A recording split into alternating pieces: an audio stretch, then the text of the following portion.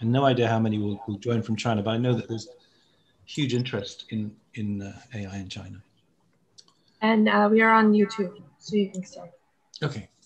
All right, so could I just remind you to keep your microphones muted, and maybe, Theodore, if you could just try and check that and mute people as a co-host, if they have to. Sure, yeah. Jörg is here also now. His turn. Okay, let's get going.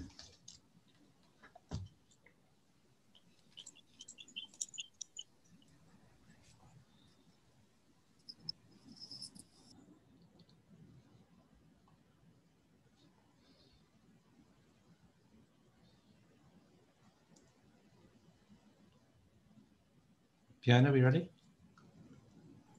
Yes, go ahead. Hello, I'd like to welcome you to the first of a series of sessions on theories of the digital. This is part of a very new program, doctoral design program at Florida International University, FIU, that was launched this week. It's a 2-year non-residential program. And for this first semester, we will be actually completely all online.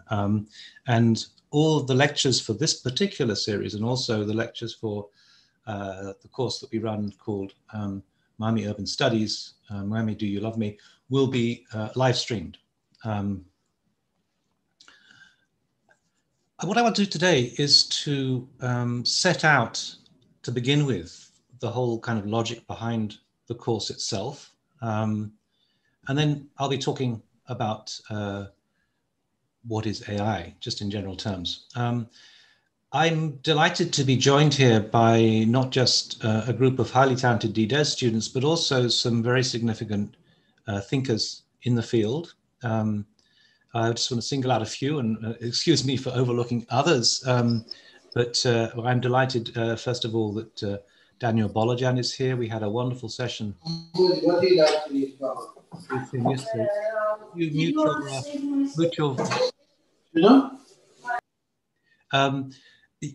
had a wonderful session with Daniel yesterday, and I'm delighted that he's going to be part of the discussion. I'm also delighted that Kostas Tasides, one of the kind of the, I would say, godfathers of this field, is joining us from Shanghai. Kostas is someone whom I admire enormously, and who's been a huge pioneer. We also have other individuals. The Greek mafia is here. We have Manos Phemissou from FAU. We have Nicolo Casas here, and a few others. And what this is basically, there is a panel comprised of the DDES students themselves and a few guests. And the idea of this particular course is, it's not a lecture series so much as a kind of panel discussion. And I'll say more about that later. So it's been live streamed on YouTube and Bilibili. The recording will be uploaded onto our YouTube channel, and it'll be available for everyone. This is available for free. And in many ways, this is part of the whole educational experience that came out, or experiment rather, that came out of the Digital Futures Initiative. So I want to just maybe just to kind of contextualize things, I'm showing you here an early version of Deep Himmelblau. That's to say that Deep Himmelblau is that old. It's I think one of the extraordinary initiatives that we've seen in the last few months, really, coming out of the use of AI. This is the work of Daniel Bolajan. And yesterday he was showing us some more recent work, which we unfortunately are not able to release to the general public just yet. But this gives you some kind of clue of the possibilities afforded by AI. So the idea really is that what I will be doing to begin with is just to kind of map out, in general terms, the framework within which we are operating. That's I've kind of imposed that top down, but everything else, I really want to be a kind of bottom-up operation, and to have an emergent discourse between everyone here. We have some remarkable people in both the DDES and also as guests as well, so I'm hoping it'll go in a new direction. To my mind, I just want to say that this is a course that is attempting to theorize AI. As someone who has sometimes struggled to try and develop a theory of the digital, I must say that AI has come up, has emerged as a really rich and fertile ground for theorizing the realm of the digital. And that's partly because we are forced to engage with some philosophical questions such as consciousness when we deal with AI. But it's also because it seems to me increasingly, and this is something that is my particular interest, that AI offers us a mirror into trying to understand human intelligence, human creativity, and human design. One of the things I've always hoped for, and I think it's beginning to emerge, is that we will be able to use this new realm as a way of thinking about our own. The initial example, of course, was that of Craig Reynolds, who attempted to model the flocking behavior of birds, using what he called Boids. And in order to do this, he had to, in a sense, reverse engineer. He had to try and understand what the behavior of birds were. And so he was able to draw up a series of rules, go in roughly the same direction as the birds around you, at the same speed, and so on, keep a certain distance apart from them, and so on, which then allowed the ornithologists or bird experts or whatever to understand that flocking behavior. So what my real interest is really is ultimately seeing how AI can be a mirror in which we can understand human operations. And of course, AI, as we'll discuss in a moment, is of course loosely based on at least certain neural networks that are loosely based on the brain. Can they tell us how the brain operates? The brain for many has been really largely a black box. We still don't understand it, but can AI maybe open up some kind of insights into this? So in the background then is this kind of radical experimentation that's going on in the world of architecture, which is fascinating in itself. To my mind, though, AI is going to have a huge impact beyond the experimentation of these novel forms. And over the next decade, by the end of the decade, I think we'll find that AI has really become very central to how we operate as architects. So I want to set this in the broader context of a term that Philippe Yuan and I have been promoting, that is to say, architectural intelligence. Now, there have been a number of books on architectural intelligence with the title, one that was looking at 4 particular architects from the past who contributed towards the development of the digital. We're interested actually in broadening that out to look at a whole range of aspects of intelligence within the realm of architecture. I think the term architectural intelligence was actually first coined by Makoto Watanabe, the Japanese computational architect, who was exploring how AI could become a form of architectural intelligence. Wang Yu He has also used the term architectural intelligence, again for AI, and we're looking at AI within the context of architectural intelligence, but also within the context of other manifestations, shall we say, of intelligence within architecture. That is to say, swarm intelligence, material intelligence, structural intelligence, environmental intelligence, and so on. In fact, the theme of this year's Digital Futures Conference is going to be material intelligence. And that's not necessarily the intelligence of materials themselves, because maybe you could argue that materials, they're active, but they may be not intelligent in the sense that we might understand it. But at the same time, I think there's an intelligent way to operate with materials. So this is the kind of broader category that we promoted in this particular book in the introduction, published by Springer last year. Very expensive book. I don't expect you to buy it, but I think my point is that the term architectural intelligence is going to be, I think, a hugely important one. In fact, the term intelligence itself, I'm sure, is going to be a kind of radical part of the lexicon of architects in the future. Some of you might have known about the call for papers that TAD had last Friday. I think some of you might have been submitting papers for a special issue with the theme of intelligence. So it's going to be AI, I guess, but in a more expansive notion of what is architectural intelligence. In my view, soon all architecture is going to be intelligent. So what I've done is laid out a series of themes that kind of guide each particular session. There are 12 sessions. And these themes, strangely, they come out of a book that I just completed on AI, and they kind of presented themselves. When I started writing, I didn't think that I would be talking about these things, but they emerged as clearly the topics that had to be addressed. So this is loosely structured on some of these on the book, although consciousness is not in the book. But I'm going to start off then with this question about what is AI? And without saying too much about that, I think that one of the crucial things we need to do, at least from my perspective, I found myself that I had to start making different definitions and distinctions.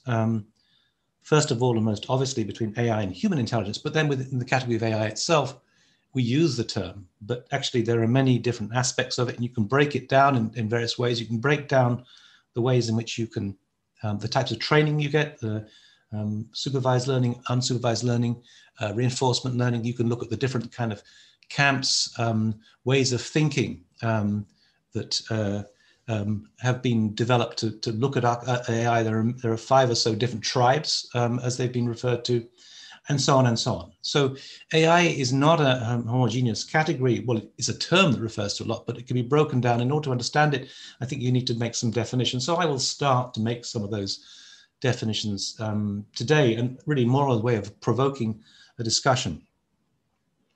The second session is going to be about the question of consciousness. I mean, this, I think, to my mind, is really one of the most fascinating and difficult challenges that we face. The difference, just to say the difference between AI and human intelligence is that AI doesn't have consciousness, at least not just yet. And it forces us to address the question about what is consciousness, a deeply complex and problematic question. Then, of course, the question arises whether consciousness is so important in the first place, and that's a different issue, maybe. The history of AI, I think just in order to understand AI, you need to know it's something of its history, the way it's evolved, the kind of incredible excitement that happened at the beginning, and then the kind of the what are called AI winters, the moments when confidence in AI collapsed and funding collapsed. And then I'll go on to look at three separate high-profile moments that really brought AI into consciousness, into people's consciousness, to make people aware of these things. Big events, the famous chess match, Garry Kasparov taking on IBM's Deep Blue, and in 1997, and famously losing. Then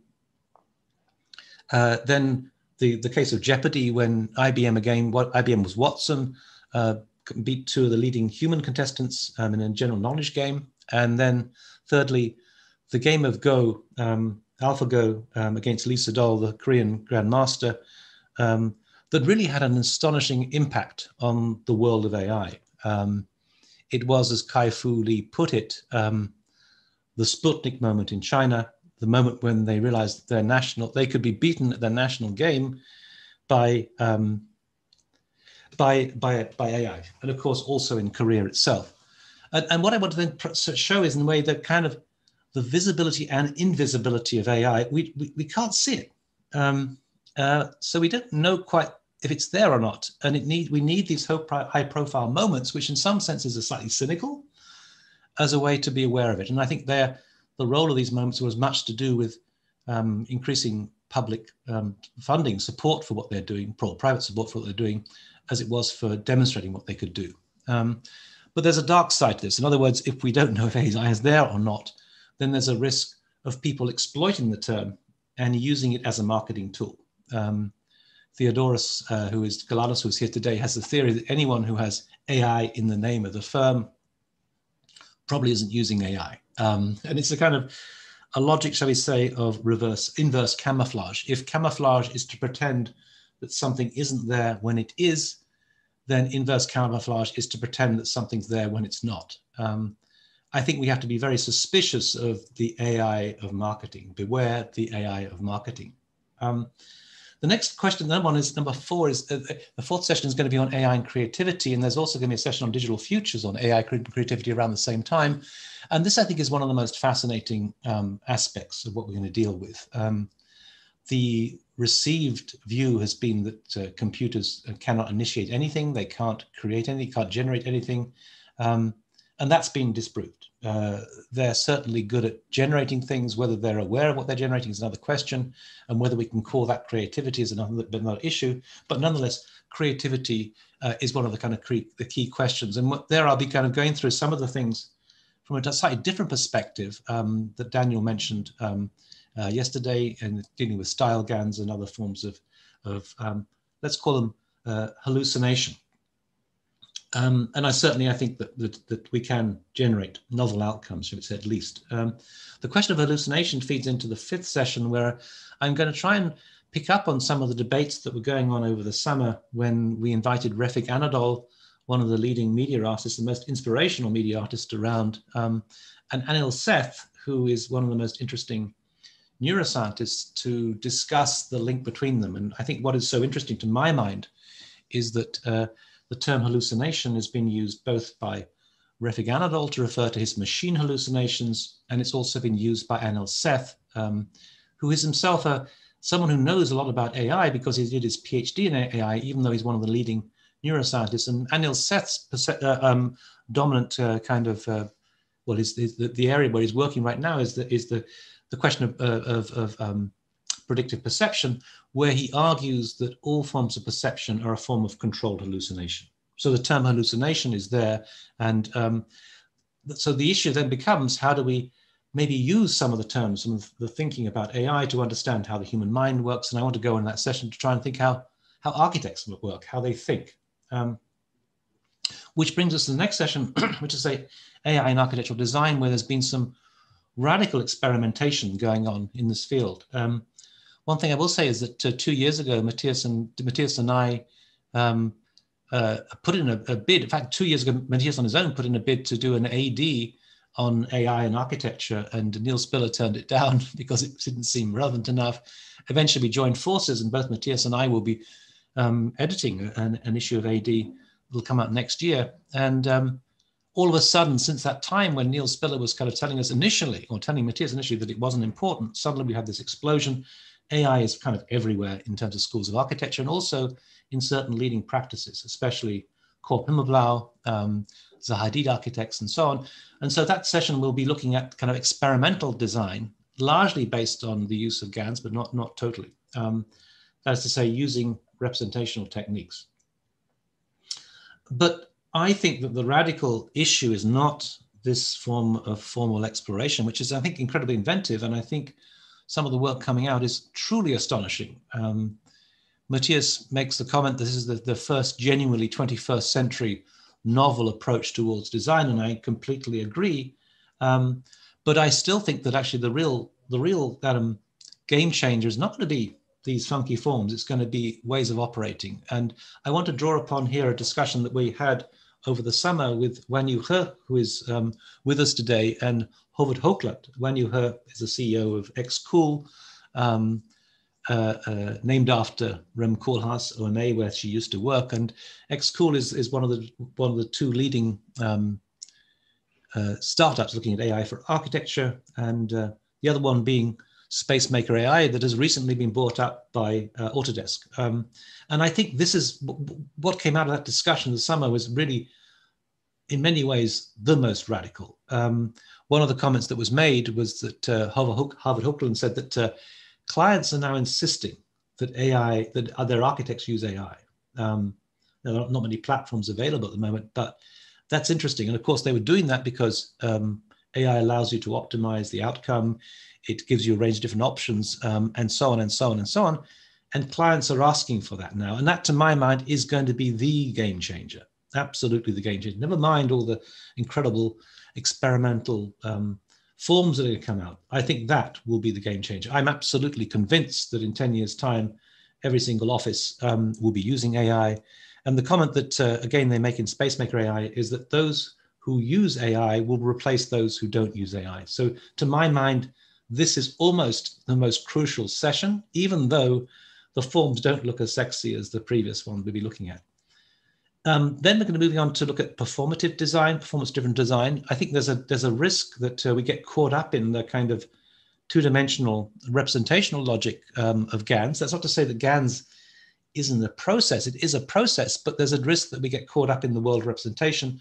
And I've always been interested in the question about performance, structural performance especially. So I'm going to invite some of our team to maybe reflect on that. I'll hope that Theodoros Galanos can help us with some of that. Theodoros has been writing some of the software, infrared and so on, which is really changing the nature of how we design in terms of performance. And to my mind, this is also an important issue because of the kind of the ethical imperative we have to be more aware of the resources that we're using. The next session is going to be on swarm intelligence. This is an area which has been, I think, it first hit the architectural scene around the millennium. When I was teaching at the AA, everyone was writing about emergence or swarm intelligence. And it became an area of radical experimentation. Some wonderful work came out, Roland Snooks, Elisa Andrzejczyk, and so on. Indeed, Daniel Bolojan himself, exploring multi-agent systems. I guess the problem in some ways was that it only went so far. The intelligence of a swarm is not necessarily as advanced as the intelligence of AI itself, but this, I think, was a radically interesting way of thinking. And to my mind, probably the most relevant part of it is not necessarily, again, the forms that are being produced, but how it explains certain sort of cultural behaviors, especially the logic of the marketplace. I think Kevin Kelly's use of swarm intelligence to explain how the market is out of control, a bottom-up operation, that's hugely insightful. But that discussion about swarm intelligence is going to set the scene for what a session I call Brain City, which is looking at how AI operates at the level of the city. The question to be posed is, what will the city of the future look like? Will it look like something out of the Jetsons with flying cars, or something out of, indeed, Blade Runner? Or will cities look much like they do today, but with the buildings retrofitted with the latest technology and traffic controlled by AI?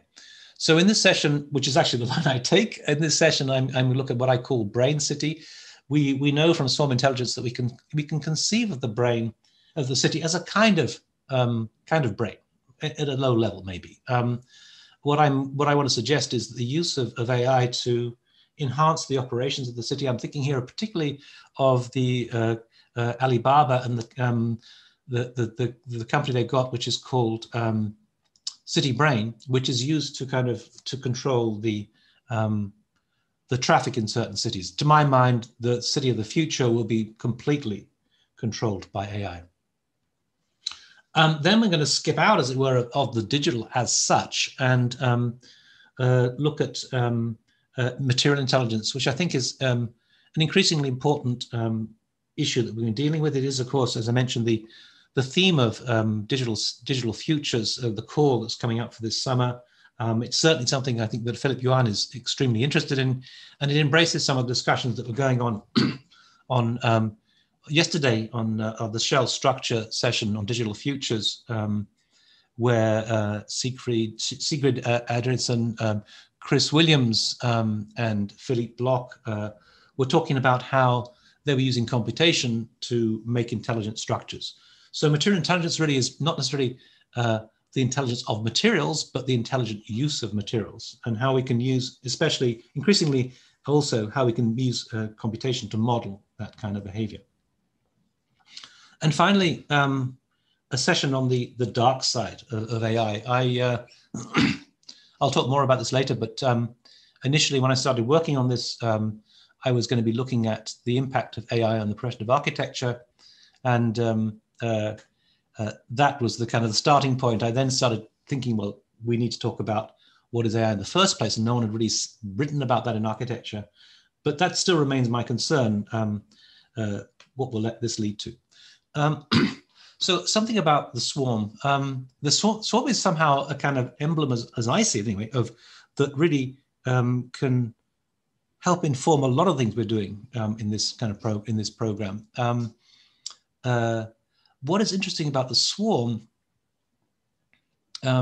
is that it's greater than the sum of the parts. I won't go into the whole theory of the swarm, but it basically leads to an emergent situation where novelty comes out of the interaction between the agents within any system. Now, that's what I'm hoping for here. I'm hoping that rather than being a top-down thing, and of course I'm being very top-down to begin with, just laying out certain constraints and so on, rather than being top-down thing, that something in a bottom-up way will emerge totally unpredictable. And I think that creativity itself is a form of emergence. So the idea in some ways is that we can learn this together, like in a flock of birds, that by following and being aware of each other, we can learn. It can be a collective learning experience. And I'm quite convinced that I will learn as much from you, more than from you, than I will be able to, what you will learn from me. Part of the issue here is the fact that on this DDES, we have some exceptional individuals, some of them world leaders in the world of AI, AR, and 3D printing. There's pointless me trying to teach world leaders that, but I think collectively we could learn together, and that is the aim behind this, the logic of the swarm in terms of the educational model. And finally, I would say that one thing I want to wouldn't say apologize for is to say, but I'm approaching this as a theorist. In other words, although I'm aware of the operations of AI and I've been playing around with it, shall we say, I am no technical expert in this area. Daniel Bolajan is, and gave us a wonderful display yesterday of his insights into the actual operations of AI. I'm going to act as a kind of like a theorist against that foil and offer some kind of reflection on AI itself. And in some ways, the reason for that is, and maybe the justification of being a theorist in the first place. I mean, some people will be skeptical of theorists. My colleague, Thomas Spiegelhalter, is always criticizing me because I'm not designing buildings and doing these things. But nonetheless, I think there's a role for a theorist, and that is to say, to get an external perspective on things.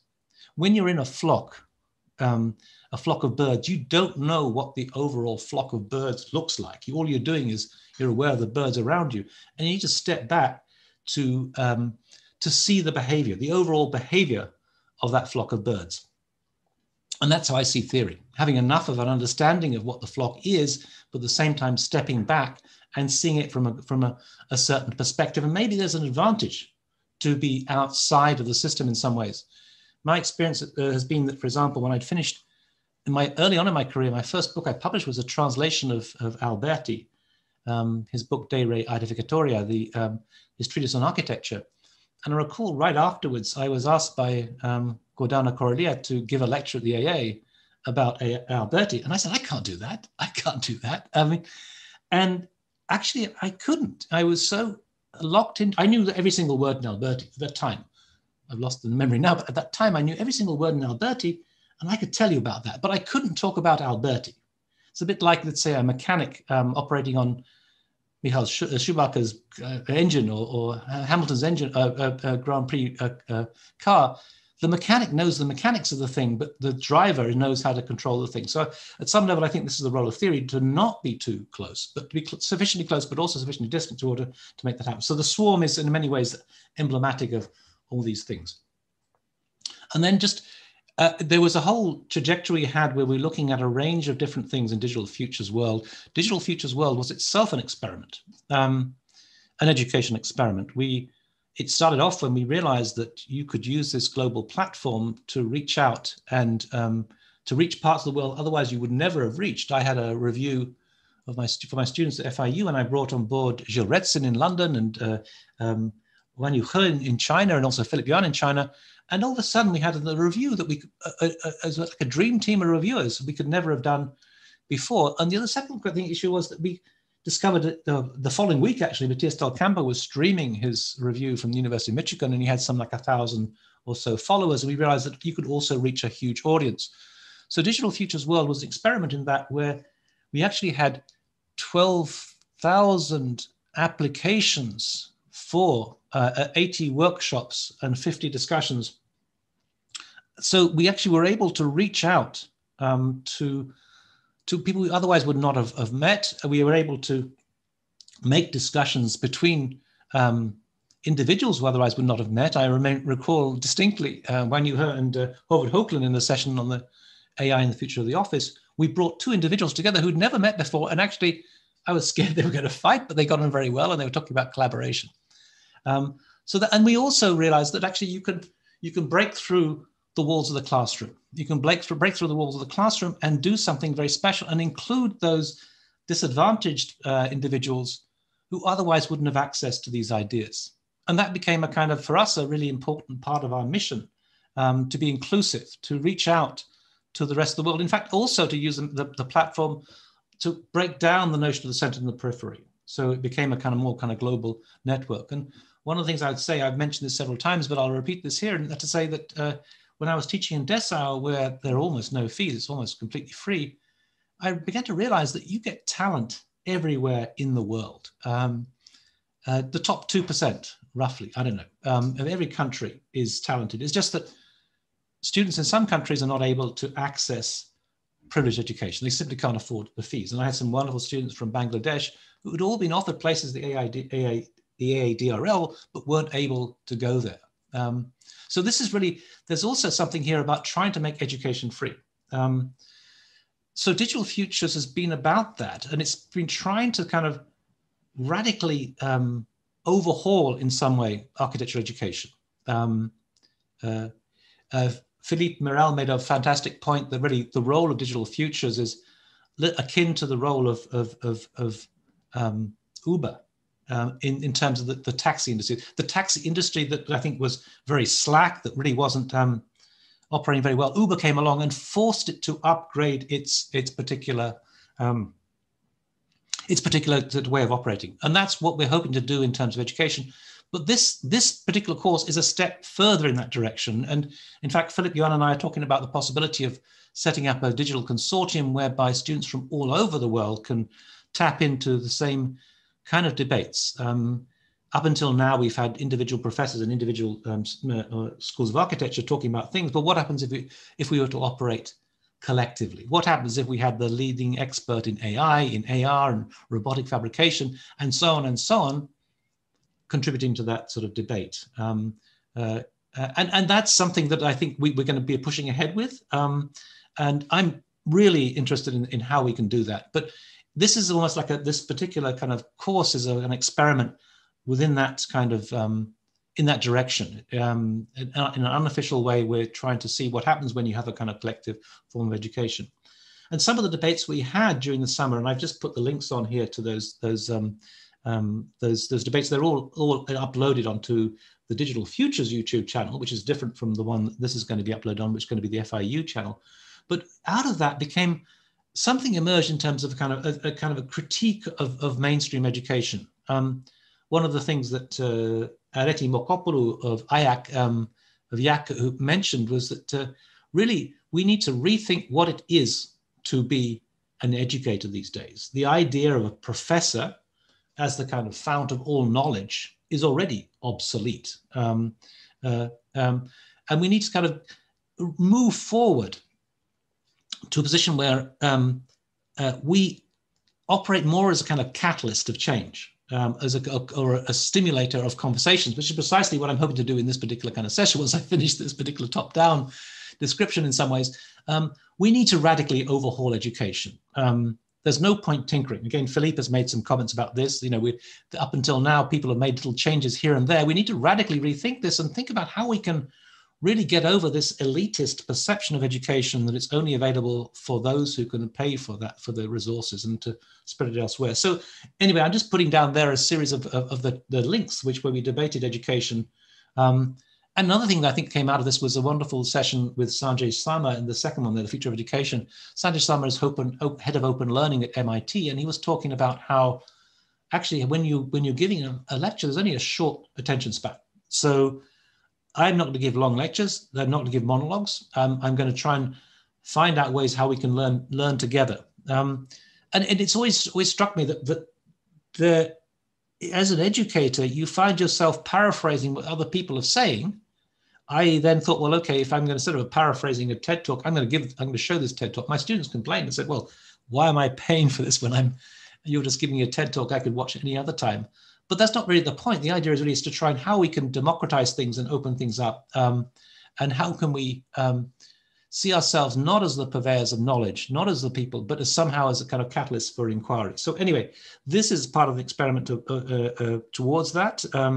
I believe in experimentation. I believe in mutation and changing and adapting to a new world.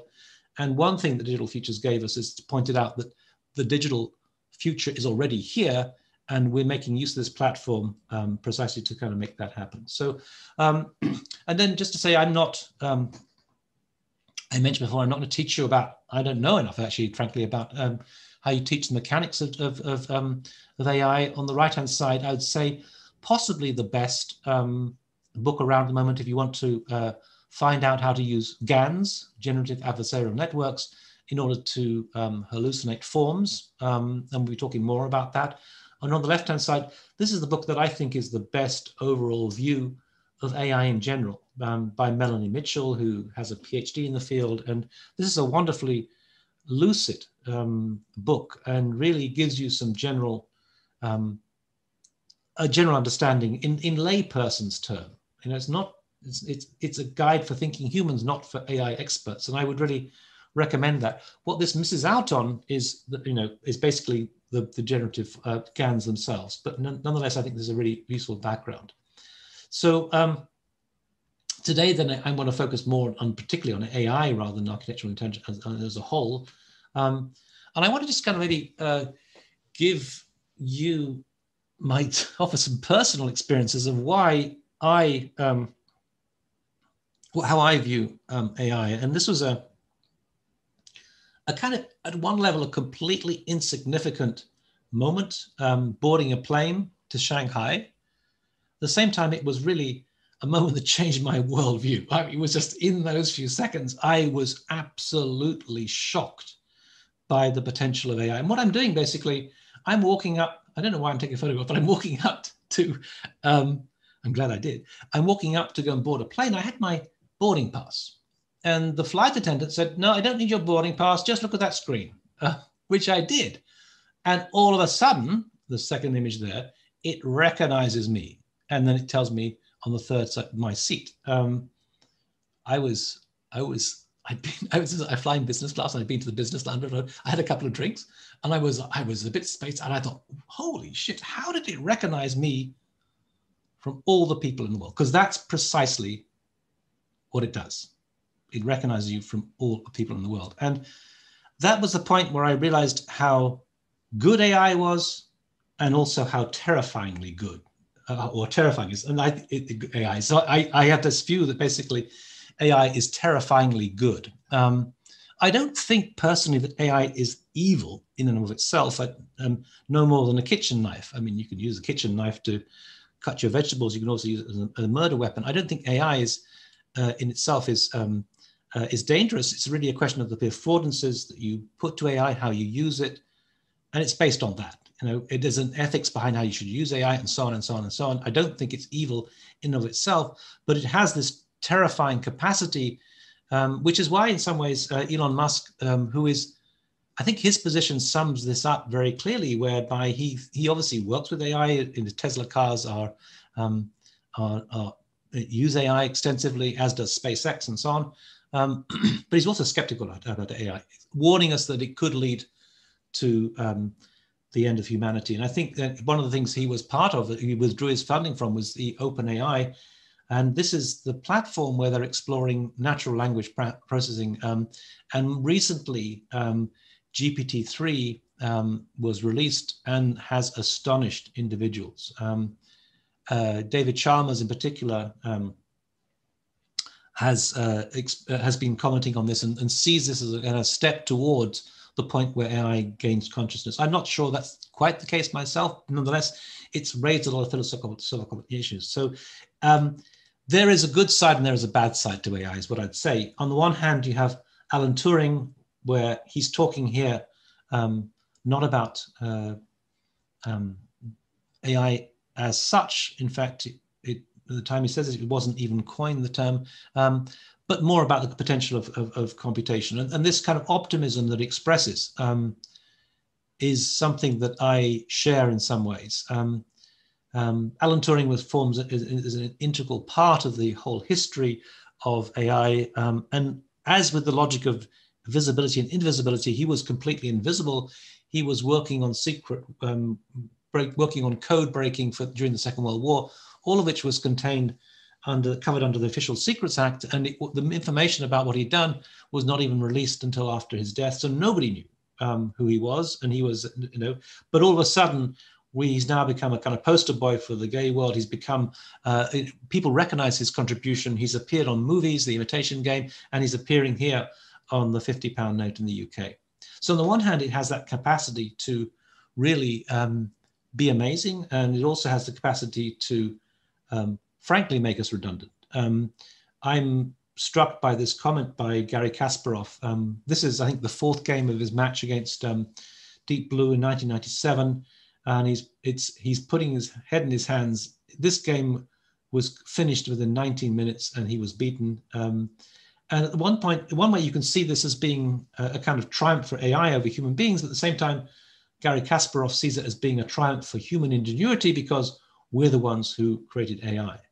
And of course, we have to see this in the context of either Moore's law, the law of accelerating returns, as Ray Kurzweil is now looking at it, in terms of exponential change. Things are changing really radically in this field. In the course of this last semester, when I was giving a series of lectures to my students in advanced theory at FIU, in the course of that series, in the course of the course itself, huge changes had happened. One of my students, Darren Ockhart, has a Tesla, and he told me one week that Tesla it's just been upgraded, and now it was it was self-driving, and that I find astonishing. The speed of change is accelerating, and likewise, GPT-3 was released recently, and that has changed things. So things are changing radically. So I ended up in a situation whereby I had started writing a book about AI. I was initially approached by Helen Castle of RIB Publishing, and she wanted me to write a book about the impact of AI on architecture. And my conclusion was that it was going to actually destroy the profession. I said, here's my title, The Death of the Architect. And Helen said, well, it's not very good for our members. Could we have a death of the architect question mark? And I said, no, I think it should be the death of the architect exclamation mark. Anyway, it seemed to me that it was going to be difficult to publish with them. So I moved to Bloomsbury. And I went in and I started working on this topic with Bloomsbury. And then I said, we should really be aware of both the positive side and the dark side of AI. And so now there are two books. This is the first one, which I've just completed the manuscript for. It's about to come out in, will be coming in October, about how AI can be, how we can use it. And on the front cover is an image hallucinated, shall we say, by Refik Anadol, based on a data set of images by Zaha Hadid architects. And of course, one has to be selected in what is being generated, in this case, by a kind of form of style GANs, but nonetheless, it looks very similar to a Zaha design, but it's not a Zaha design. It is coming out of the computer. I am astonished by what it can do. My prediction is that by the end of the decade, it will be able to design a building for us completely autonomously according to our aesthetic preferences. The next book is going to be about the dark side of it, in a profession that is already struggling, I think will really be in a difficult state as a result of this. And my point is that this is the black one. The white one is the kind of the angelic one. The black cover is the dark one, the dark side of things. But in many ways, they're two sides of the same coin. Because as soon as AI designs your building, that is the moment when there's the death of the architect. As soon as a self-driving car can drive for you, that's the point where we will begin to lose our driving skills, and human driving will fade out. So I want to open up with a general question today about what is AI, artificial intelligence. And as I say, I want to basically try and open up and look at the distinctions to be made. The first thing I want to say is, if you're thinking about AI, don't think about this. It's not about being surrounded by humanoid robots, or indeed any form of, well, I guess robots will always be surrounded by robots. The point about AI, it's basically, if you want to think about AI, think algorithms, and think, we don't see it. We can't see algorithms, but at the same time, we are absolutely saturated. We are immersed in a culture of AI, whether we know it or not. In other words, our spam on our email accounts is filtered by AI. We're all our kind of online social media things are being controlled by AI. I use WeChat a lot. WeChat has a fantastic, increasingly good translation service that is improving, and that's part of the logic of AI itself. Deep learning, it's improving by every day. Everywhere is kind of being controlled by AI. When you use Gmail and it starts suggesting the end of your sentence, it knows what you normally say, and it's suggesting something based on that. So we are absolutely immersed by AI. It's controlling us when it's showing us the way we should go when we drive our cars through Waze and so on. It's telling us when we're straying out of line, when we're with a kind of bleeping sound, when we're driving new cars, and so on and so on and so on. It's everywhere, absolutely everywhere. But we're not aware of it. So it's as though, to my mind, the Earth has been invaded by a completely invisible new force. And this is where it is. These cell phones are, I mean, the city is full of AI because we wear our devices as much as we wear our clothes, and the city itself is already colonized through AI by means of this, but it'll go much further. So I wanted to start, forgive me for that rather long-winded introduction, but I think it was kind of I wanted to set the frame for what we're going to do and then open up to a kind of bottom-up operation. But I wanted to start really with a question. Costas, a while back, I don't know, 2 years ago, we had a discussion. In fact, Wan Yu He was also there, also part of it, in Shanghai. And he was giving me a tough time because my understanding of AI was that it just kind of simulated what humans do in some ways. And he said, well, that might be the Wikipedia definition. I don't know if it is the Wikipedia definition, but actually it's a definition of someone like Margaret Bowden. To some extent. Margaret Bowden I don't want to be negative about her. She's a wonderful, wonderful woman. She's at the University of Sussex, just outside Brighton. And she's been a huge pioneer in terms of not only talking about AI, but cognitive science in general. She set up the world's first cognitive science department there. That is to say, no longer, I mean, I guess back in the 90s, we had a kind of, the dominant discourse was, let's say, comparative literature or critical theory. The dominant theoretical discourse was that, and that increasingly has mutated into what is now known as cognitive science, which is to say AI, neuroscience, and some aspects of philosophy. I guess you can call what Andy Clark does a kind of philosophy. And neuroscience has become increasingly part of that. I myself have attempted to write about psychoanalysis and architecture in my book Camouflage, but now it seems that neuroscience, which is much more rigorous in a way from a scientific perspective, I mean, the psychoanalysis kind of, Freud presumes there is an unconscious, but doesn't go much further than that. But now we're discovering really how complex things are. Anyway, Margaret Bowden is a wonderful woman, one of the pioneers, and she's also a colleague of Andy Clark and Anil Seth at the University of Sussex. But she makes this statement, and I would say this book on the right here, AI, Its Nature and the Future, is also one of the great books about AI in terms of explaining things in a very accessible way. But she makes this statement, which I kind of used in my book, and then I looked at it and I said, is that true? Is that what AI does?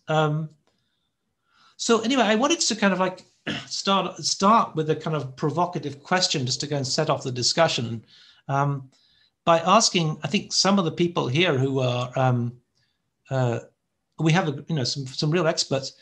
Is this what you think AI does? And I don't know whether Theodore or Costas or Daniel or anyone would like to comment on that. Maybe Marina, I don't know. is this is like a kind of, yeah, a question to try and provoke things. Is there anything wrong with this statement? I guess is what I would say. Is there anything wrong with this statement? Let me invite anyone to chip in and to kind of comment on that. Is this what it does?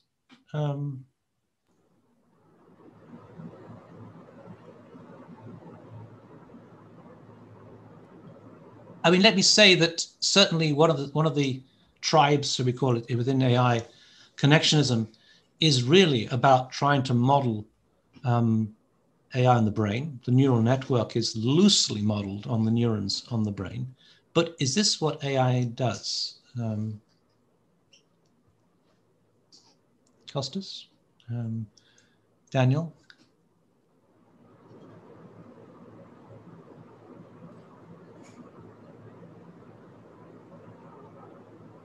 I think maybe I can have a small comment on this. I think that currently, at least the artificial intelligence, let's say the applied methods we see around us, mostly deep learning and RL, I'm not sure it does this. It actually kind of does the opposite.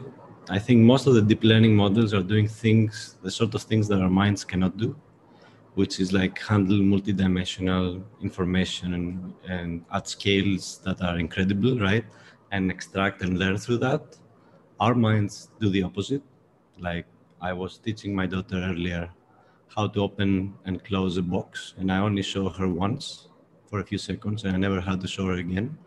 So this kind of human intelligence, let's say, this is what our minds do, I think, at the very basic level. And AI currently is not that, but it is seeking to create, let's say, yeah, I guess AGI would be seeking to create something that, you know, can make decisions like we do or think like we do. I guess that's the very end goal.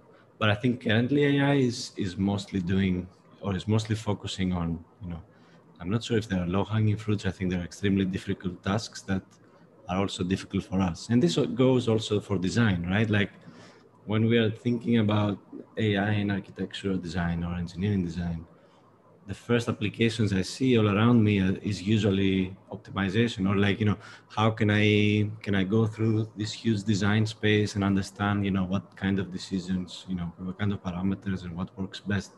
And these are exactly things that we really cannot do ourselves efficiently. So yeah, I think that's my very, very short comment for this. No, I think that's great. I want to draw out some of the others because I know that. Well, maybe I should. I mean, I don't know. I don't put Costas on the spot, but since he challenged me initially, I'd be interested to know whether he's got inflections. And Daniel, I think Marina as well would be interesting. And I don't know when who's here as well. Whether you want to comment on what is. Personally, I see in a way that the way that we use AI actually is the sort of process how human brain works. It's just that I don't think that we as humans understand the level of complexity that the human brain has. For example, also when it comes to multi-dimensions, I think right now, of course, if we look at the machine being able to look at multi-dimensional space and analyze it, of course, we are saying it's very overwhelming for a human mind. But if you think about it, that's also the way we process information. Yeah, the way we create associations and other things. Yeah, so I don't think it's really that far off. It's just that we are not aware actually of that way of looking at the world as humans. We don't see them in terms of latent space or, you know, this vast dimensional space that machines or AIs have, you know. So in that sense, for me, I see it also when I'm trying to design and I'm trying to break design in beats and trying to train a machine or an AI to learn those design steps, then you start to realize actually how complex the human process is, yeah, the designing process of a human is, yeah. Then you start to realize that, you know, only for me to start to create classifications and to sort something, it's an extremely complex task. When you try to teach a machine to do that, you realize how complex that is. And for you as a human, it's enough only to have some years of experience, and you are able to do that automatically. So I think it's just a matter that I don't think that we are aware actually of the complexity of our process, of our brain process, and how we start to create those kind of sorting filters and so on. I mean, that's actually one of the kind of comments that Makoto Sein Watanabe makes about about our brains, that they're black boxes. Just as a neural network is a kind of like the hidden layers of neural network can be completely mysterious and also a black box. So he sees them as two black boxes. Yeah, I have a comment about this. I agree with Daniel and also with Theodore, but what I can add to this conversation is that maybe it can be a mistake to believe that AI is only one thing. And also we still, as you say, we still don't know much about our own brain and our own mind. And there is also a difference between what artificial intelligence is and what artificial intelligence can be and how it can evolve. And I would like to think artificial intelligence as this idea of augmented mind in a way that can help us to solve things that we today cannot. And in this comment, I want to come back to your first comment about artificial intelligence as a mirror of to understand human intelligence. And I would like to say that maybe, I don't know if it's a mirror. I would like to think that artificial intelligence is more like a door to understand, like an open door that we can, like a door that we can open to understand new, or maybe, I don't know if novelty can be, because I don't know if we can, because think about novelty as something that you have to come up every week. It could be also not so exciting as well, no? So my point is this, that we cannot define artificial intelligence as only one thing. We have to understand the multiple things and the complexity behind artificial intelligence. So maybe we need more than one definition of artificial intelligence. One can be Margaret Boden's definition. Maybe there are certain artificial intelligence that is working in this field to try to only do what mind can do. But there is a lot of other tendencies or other lines to study about artificial intelligence. So that's my comment about it. No, I think that's a great comment. I mean, I will talk a bit more about the different types of AI, but one thing, this is why I was what I was hoping would come out of those ideas that I had never thought of the fact of having multiple definitions. I think that's an interesting thought in itself. But for sure, there are many kinds of AI. And we'll also be talking about later on about the whole thing about extended intelligence as well. The door, yes, the door. Yeah, no, I agree in some ways. And in fact, actually, the mirror, I'm still trying to kind of find a way of theorizing what that mirror might mean. And I'm kind of looking at the Lacan, the mirror stage, and I'm just trying to develop even if you're going to use that term, whether it's right or not. I think but this came out. I will talk about maybe mentioning this or floating this idea later on about the ideas that sometimes it seems to suggest something about how we operate. Is that how we operate? I mean, one of the issues that I'll talk about later is back propagation. Do brains do back propagation or something similar? That's one of the issues that's been floated right now. That's a technique where you kind of basically you adjust the weights by going back retroactively to in order to get closer to the particular solution or solution space. But no, I completely. So let's have I don't know any further comments. I know when you spend a lot of your time using it. So yes. Actually, I think there's two things AI should do. One is something people's good at, but the AI can do it faster, even better. Same as we cannot run faster than a car, right? Cars running faster than us, and we both can run, and this is a thing. And the second thing is AI can do something people cannot do. For instance, to searching for different or large amount of possibilities, because people's mind, yes, we can have a lot of creativities, but it's limited. In a limited time, we can only search for certain results, and we can only try certain results. But AI doesn't have this barrier. It can use the computational power on cloud, whatever, can be very powerful, let's say, to get all those results people sometimes cannot think of or cannot calculate out in a limited time. So I think in these two ways, AI can help us. And relate to what we are doing in China is we're using AI to help architects to release from the heavy loads of work. For instance, we recently released a program or small app, which we call it Cool Master Plan, something like that. Which means you just upload a sketch of a master plan without any landscape, without any roads segments, and then the AI can just do the master plan for you with proposed landscape, with color, with the roads, with the pavements, etc. So this is something architects might need to spend a lot of time to dealing with Photoshop or Illustrator to work with. But now AI can help us to this kind of dirty job quicker. And meanwhile, there's other possibilities. For instance, we can draw a sketch and AI can somehow get some inspiration from this sketch out from what you draw.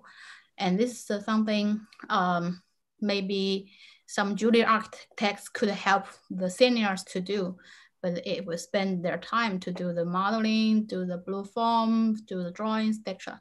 So I think there's a lot of things, but yeah, as a conclusion, just at the beginning, I said, do something people can do, but can do better, faster, and also do something people might cannot do in such a limited time. Yeah.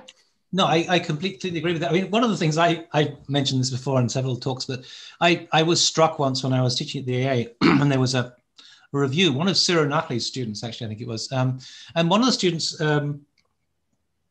he kind of presented his work and he said, well, I looked at the possibilities and there's 6, you know, and it's kind of like, yeah, okay.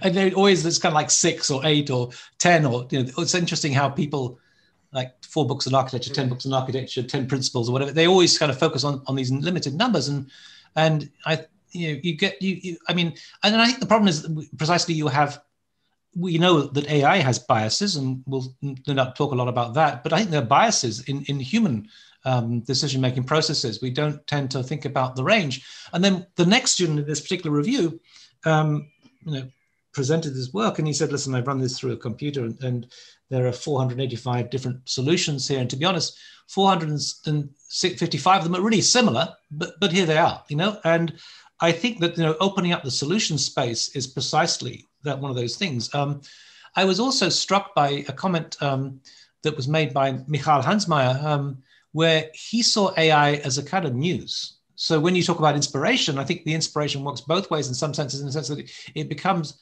the possibility of something that can be a prompt that can maybe open up, suggest possibilities that go beyond that kind of limited, somewhat biased set of solution space that we have in our own minds. So I completely agree with that. Yeah, just a few other comments. Like, I think we also have to be clear to understand the distinction between AI as an algorithm and AI as learning and training in a way. Because of course, when you design an AI network, a neural network, of course you are in a way mimicking the way that the brain functions. Yeah, but once you start to train that network and have like thousands and thousands of examples, then you start to move beyond, in a way, what humans are able to do. Because let's say that and this is, for me, sometimes it's hard, or I see that the comparison between humans and AI output is, in a way, not really the correct comparison, because it's almost like to say that a human doctor is less good than an AI doctor. And I don't see the comparison to be fair, because you're not applying the same parameters when you evaluate the human doctor versus the AI doctor, let's say. Because when you look at the human doctor, you're talking about one neural network that was able to see, let's say, 1,000 examples of identifying, let's say, a skin cancer. But when you talk about an AI, you're talking about millions of samples, yeah? So you talk about the experience of thousands of doctors, yeah? So it's a completely different scale then. So you can say then safely, I think, that AI, when it comes to algorithm, mimics in a way what the brain does, yeah? But then the scale of it, like when you start to train it, is a completely different thing, yeah? Because as human, even if you're able to process a lot of information, you cannot process it at that scale that AI does, yeah? Yeah, I think it's from that point of view. I think maybe kind of complementary in some senses to what we can do. Yeah, I think. Maybe can I also jump? Sorry. So me? Yeah. So yeah, I just want to jump into kind of. So I feel like AI is still.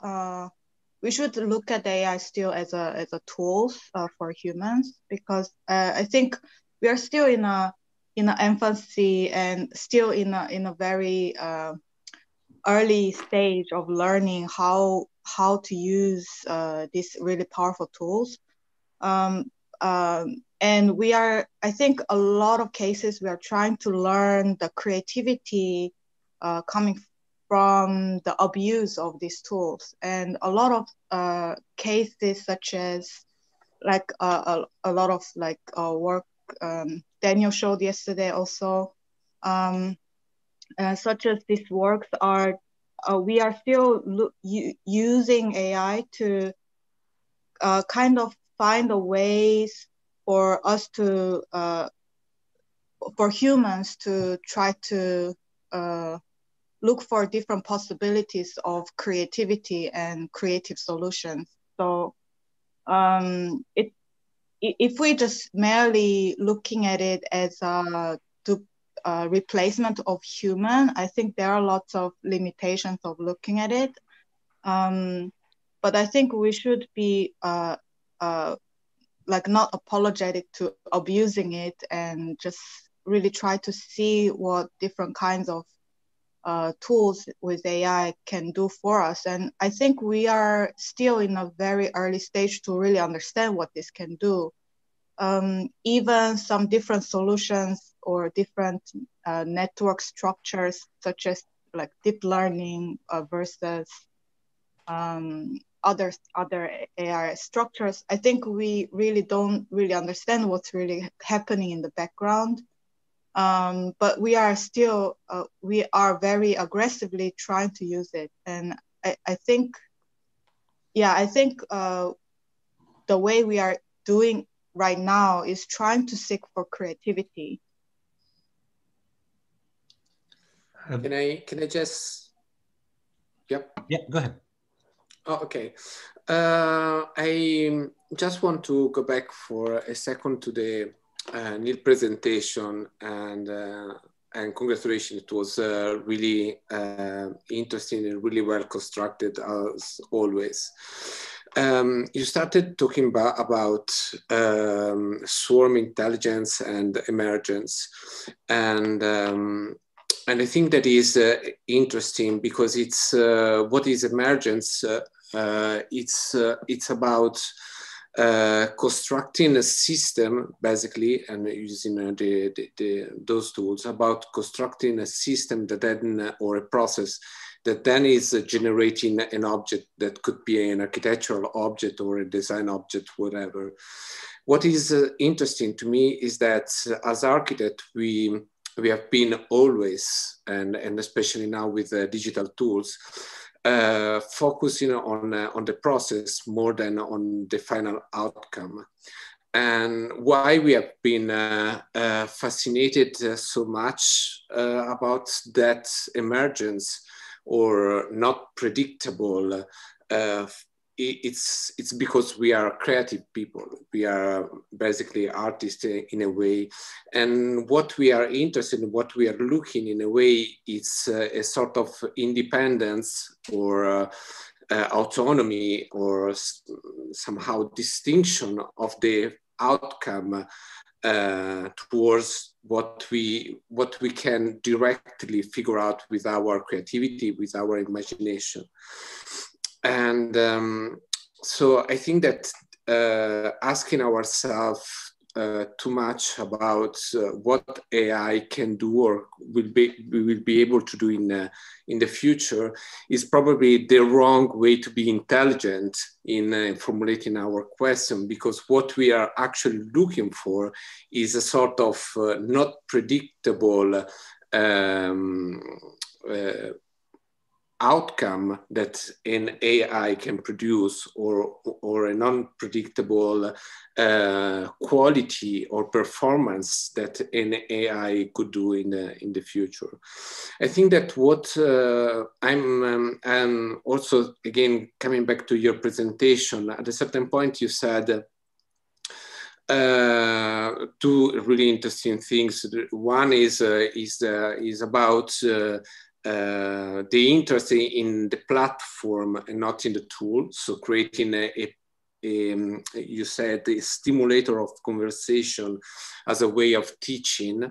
And you said that basically you found interesting that you may bring people from different background and also different approaches, knowledges, experience, and so on, and still be really have a really productive and interesting conversation. And actually it's what I think it is more interesting when exactly about the effect of combining different backgrounds. When we show about a swarm system is based on a sort of homogeneity and continuity, and the emergence is somehow not predictable, but based on a continuous kind of performance. And I think in the moment you can combine different situation, it becomes more powerful as a process of novelty. It becomes radical as a form of novelty. And so to conclude, I think that artificial intelligence in this is really interesting because it works in a different way compared to emergent system, because it's really combinatory as a form of process and procedure. You can really combine situations there in terms of structure of information are radically different. And I think that this is something that it's really fascinating. The fact of working on a radical, not predictable situation and performance using these new tools or processes. Can I add something to Nikolai's comment and also Vanyu's? I want to also agree with classification that when you put forward. One is about the speed, and I think the car analogy is a great one. And if we go back to even Gary Kasparov's game with Deep Blue, there's this interesting comparison that Kasparov was able to think about 2 moves per second versus Deep Blue was able to look at 270,000 moves per second, right? So definitely the optimization is something that, as also Theodoros put forward, is a component that we cannot disagree with. So then think about this incredible diagram that then was produced by AlphaGo in terms of number of decisions that the system was able to put forward is extremely fascinating. At the same time, the comment about also looking at it as something that maybe the human cannot do. If we think about the AlphaGo system, what made it incredibly powerful was the concept of self-play, which is something that humans by nature wouldn't really think about, because let's say the way that the grandmasters were trained was by studying other games, but playing with everybody else, versus the system was able to do self-play. So this is a completely inherently different way of thinking about let's say, database construction and also probability extension. So I think having this two hats, maybe when we're thinking about what it could and could not, and projecting forward some of our maybe ways of thinking about, let's say, explaining system could be handy, and it might help us in maybe some of the projections that are coming from maybe our own way, or maybe limited way of understanding, addressing problem solving. Thanks. Yeah, I wonder. Sorry, go ahead. No, just one thing. Maybe then you can come back to the Bayana point. But no, I'm still defining myself as an architect. And one thing that I was thinking about what I do, for example, is that maybe I would like to add like other two levels to the conversation, because we are talking about intelligence, which can be sometimes like some idea of control under that conception. So I would like to add two levels more to the conversation. What could be, for example, the idea of cleverness? So the first one that we started is intelligence, second one could be cleverness, and the third one could be like a certain idea of ingenuity that we already have. Because in my particular perception as an architect, I can see that we are like going through all these three levels, and maybe we can, in a way, understand that this engagement with all these three levels can be like a kind of certain sort of cultural activism or something behind the idea of intelligence. Not so to open the conversation. Maybe it's more related with Nicolo's comment, but yeah, I would like to add these other two levels to the conversation if it's possible. Yeah, I just want to add a little thing. I don't think AI is not controllable or it's unpredictable, because there's some ways, at least we are trying, I mean, with our company, we're trying to control it based on the database you're setting up and based on the some of the rules, because we think AI is not just the one or two algorithms, is kind of a collection of several models, several algorithm models, and several different sets of parameters models in different conditions. So it will face different tasks to get different controls. So at least in our tests or in our products, we see there's a possibilities to control it.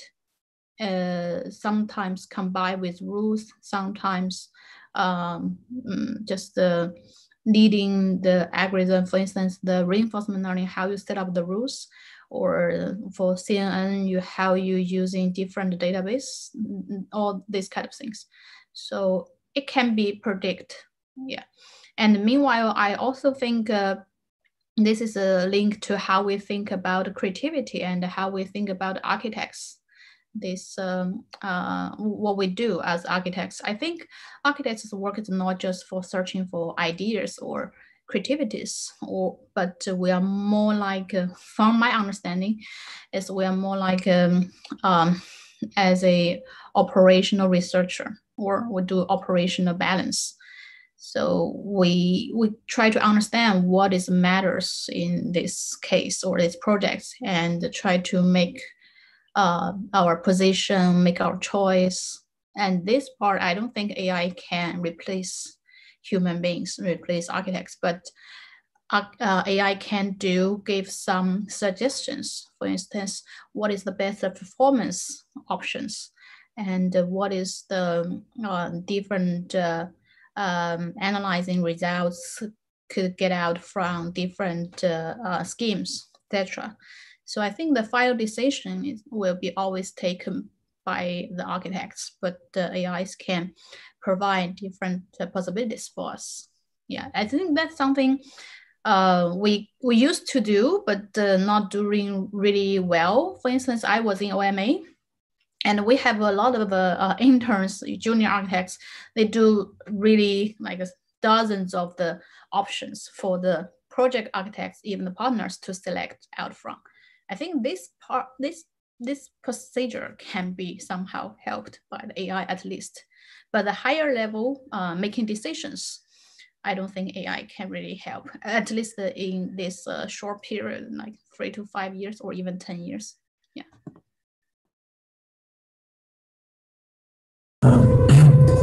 I'd like to react on this last comment. I also very much believe that, you know, all these models, especially in offices like OMA, with a lot of interns producing endless amounts of preliminary models, I believe that it's also part of the folklore of the architecture. It's a bit sad to say, but personally, I don't believe that it makes such a big difference at the end. It's maybe again, it's a pure belief. It's almost a kind of religious behavior, believing that having 50 different blue foam models in front of our eyes is going to make a big difference. So for sure, first AI could help producing these things with far less human needs. So it would be a very welcome optimization in any case. But I think I really wonder if it's even necessary to use AI for that kind of thing, because ultimately, I'm not even sure that those things are more than a kind of religious belief that is well established in architectural practices, and that is maybe also part of a kind of sociological hierarchy within architectural offices. I mean, it's both a comment and a question, you know. Again, I'm not 100% convinced by all of that in traditional architectural offices. And as Wanyu said, in any case, it could be replaced by artificial intelligence. This is functional. If I can add some thoughts on this point. Like just a minor thing. I don't believe like generative design with, let's say, deep learning, even these simple systems, is viable right now. But let's say, like, it's not as close as we think it is. Like, it's very different to have a style gun, you know, hallucinating paintings. It's very different just to ask a style gun to take, you know, some constraints into account and generate something that works and is feasible. But I wanted to go back to the creativity. I think all of you almost like discuss creativity in one way or another. And as the focus, let's say that maybe AI should not be a tool, like use it for creativity. I think that's very interesting and also a bit difficult right now. And I want to go back to what Neil said, and I want to be because I'm not an architect, I want to be the devil's advocate, so please don't hate me. When Neil was discussing about the death of the profession, and the whole idea is that, you know, AI will come and replace us and creativity will be gone. And I think as this devil's advocate, I would suggest that this has already happened. Like, my problem with this statement is that we are assuming we are creative right now, right? And I'm not talking about, you know, brilliant architects in this panel and, you know, huge firms, or I'm talking about the whole scene, let's say the whole scene of architecture, let's say, or urban design, right? Just walk out in the streets. I can go out in this city. Around me, there's probably 100 projects, right? 100 high towers. They're all the same. Same layout, same facade, same inside, same shape, same massing, same for the same reasons, built for, you know. So maybe what my view when I first started, let's say, working with design intelligence or like AI, was that maybe it can help us, you know, go over this hump, this problem that we have right now, that we are not really creative. And we are not really approaching. And for that, it's not that we as humans or designers, we are not. It's just the way the project, maybe the real world is structured, is not letting you be creative, right? There's no time for design, is there? Like, or maybe there's no budget, or there's no like will to do it. So I do agree that it can be a huge boost to creativity, you know, depending on how we use it. How we achieve that is an open question, obviously. Like, I'm not sure how. I would suggest that it wouldn't be just creating things and we review it. I would suggest that we need a more mixed initiative approach. But yeah, I think that's a question. So that's sort of my devil's advocate. I wonder what others think about. I just wanted to build on Theodoros' comment with regards to the fact that we are going through a very important moment, because once, let's say, and it was clear a few years ago when the Suskins wrote this book about the future of the professions, that every particular domain is individually and eventually, I guess, collectively looking at how AI will impact their particular field. And so once I see this as a potential, I mean, potentially we have to look at the danger of once the technologies get optimized, that all this gets internalized into tools like, and I think this was already discussed in Digital Futures, like, is AI the next grasshopper or is that another grasshopper, and so on. So I think this particular period is the most fruitful one because this has not been developed yet and it has not been yet internalized. And so we have the chance to look at the process as opposed to the product. I think it was Daniel who mentioned that a little bit earlier. So, and that has the potential to really open up the door to understanding things about human creativity and in general creativity, let's say, right? And what's interesting is, like, even the way we define intelligence. In a recent paper, I think it was Francois Chollet who spoke about the agent's ability to define specific tasks, but in a wide range of environments. And so within those two facets of defining intelligence, not artificial intelligence, but intelligence in general, we begin to understand that the creativity lies in that second part of the statement, in the ability to generalize, which AI yet does not fully have, or does not have at all. So I think basically, my main point was that this is a kind of critical time to be looking at not just the outcomes, but also the structure of this process and how that can refer back to our own kind of restructuring of both profession and, I think, as Neil pointed out earlier, the education, the architectural education. It's kind of, I mean, if I jump in again, we should also ask the question, as you said, about creativity, but what it is in terms of mental process, of course, but also what it is let's say, as perceived, as seen by the people in the street, for example. If you walk in the street, if a layman, not an architect, of course, but if a layman, a regular person, walks in the street and see a building which is a bit weird, then he will consider its creativity, which is probably a very poor definition of creativity, of course, but still it's a definition of it. And I would say most buildings, most architects, when they create, they apply nothing else than that. And I think this kind of creativity is not even, let's say, we don't even need artificial intelligence to mimic this kind of creativity. Just some sort of randomness is enough to mimic this creativity, because again, what people do when they create is that they just do a couple of they just add a couple of weirdness, a couple of a bit of strangeness to what is usually square, simple, rectangle, etc. This kind of boring shape. And it's exactly what was said before, by Theodoros.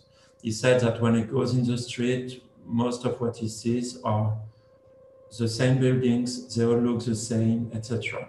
And then, again, you would consider creativity as something which precisely doesn't look similar or doesn't look like the next 1,000 buildings. If there is one building which stand out from this 1,000, then maybe you will say, oh, this building has some creativity embedded into it. And again, I'm not saying it's a definition of creativity, of course, and I hope it's not. I'm just saying that this is what people consider architectural creativity to be, and this is also what happens in the society at large. Again, it's strangeness, and the myth, let's say, they take strangeness for creativity, which is a big mistake, but it's what it is.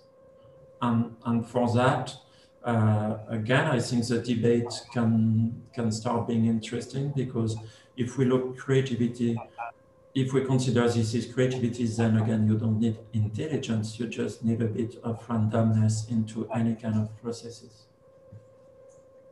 I think that's really interesting. And what Philip is talking about is about the formal creativity. I would understand. But yes, it reminds me of a YouTube video that I watched. It was about I think it was about a paper, and there was some game AI agents are trained with like AI to win a game, and they were kind of learning how to win this game, and they found really creative solutions how to win the game that people normally human gamer won't really figure out. Yeah, so I think we can really think about creativity in a way to see that how AI can learn different creative solutions instead of just merely talking about understanding creativity as a formal solutions for our architectural aesthetic, say. But I think there are also lots of different potentials that AI's point of view to kind of test out different things and find different creative solutions that maybe can inspire human. But I think at the end of the day, humans should make the final decisions to really clarify or justify what is good for us. But there are a lot of there are certainly this potential that we can get inspired by AI's creativity. That's how I understand the creativity. You're right. I can say something about this. There is that, I mean, creativity is not starting from scratch. No, and what I believe about creativity, also yesterday, watching watching Daniel lecture, there is never starting from scratch. I mean, our capability, human capability in a way of create links between different things. That's what creativity does from my point of view. And that's why, for example, we can link, I don't know, different disciplines to create something new. So from my point of view, creativity is not the bureaucratization of the variation. Creativity, I mean, to try to come back to one novelty every week, because it's almost impossible. What I believe about creativity is that you have like a huge spectrum about, or a huge range of things that you know, even as an architect, and then you can link cinema with music, with architecture, with artificial intelligence, if you want. I'm sorry, my dog is barking. But not only that the creativity is not just only starting from scratch, it's more than that.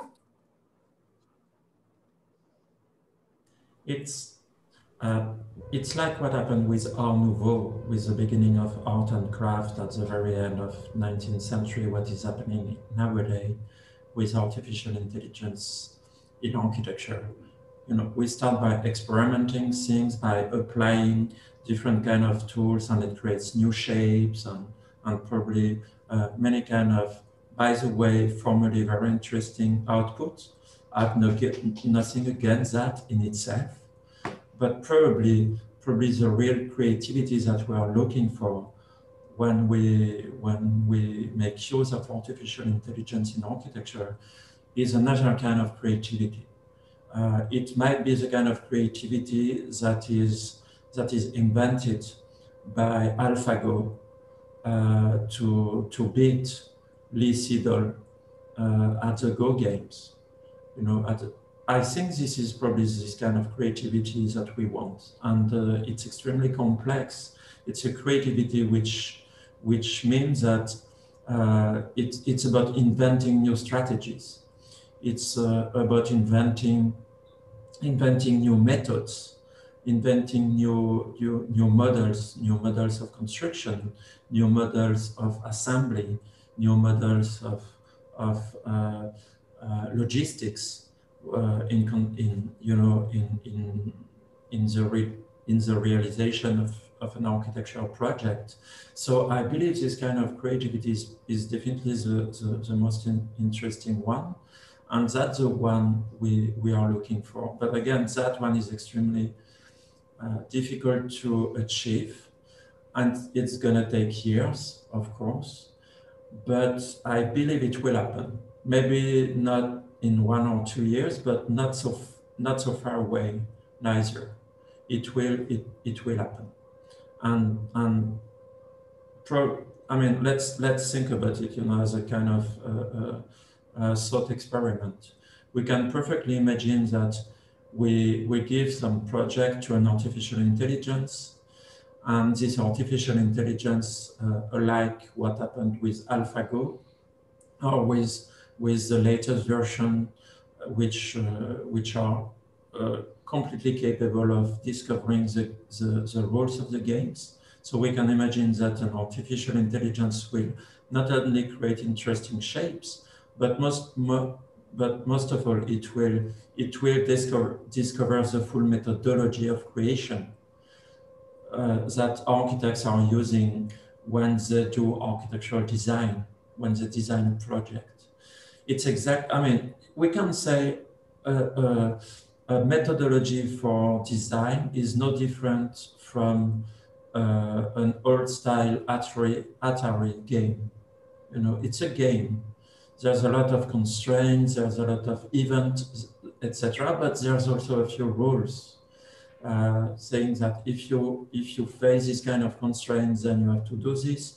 If you face this other kind of constraints, then you have to do that, etc., etc. It's a kind of games that we were playing at in the 80s. You know, these Atari arcade games.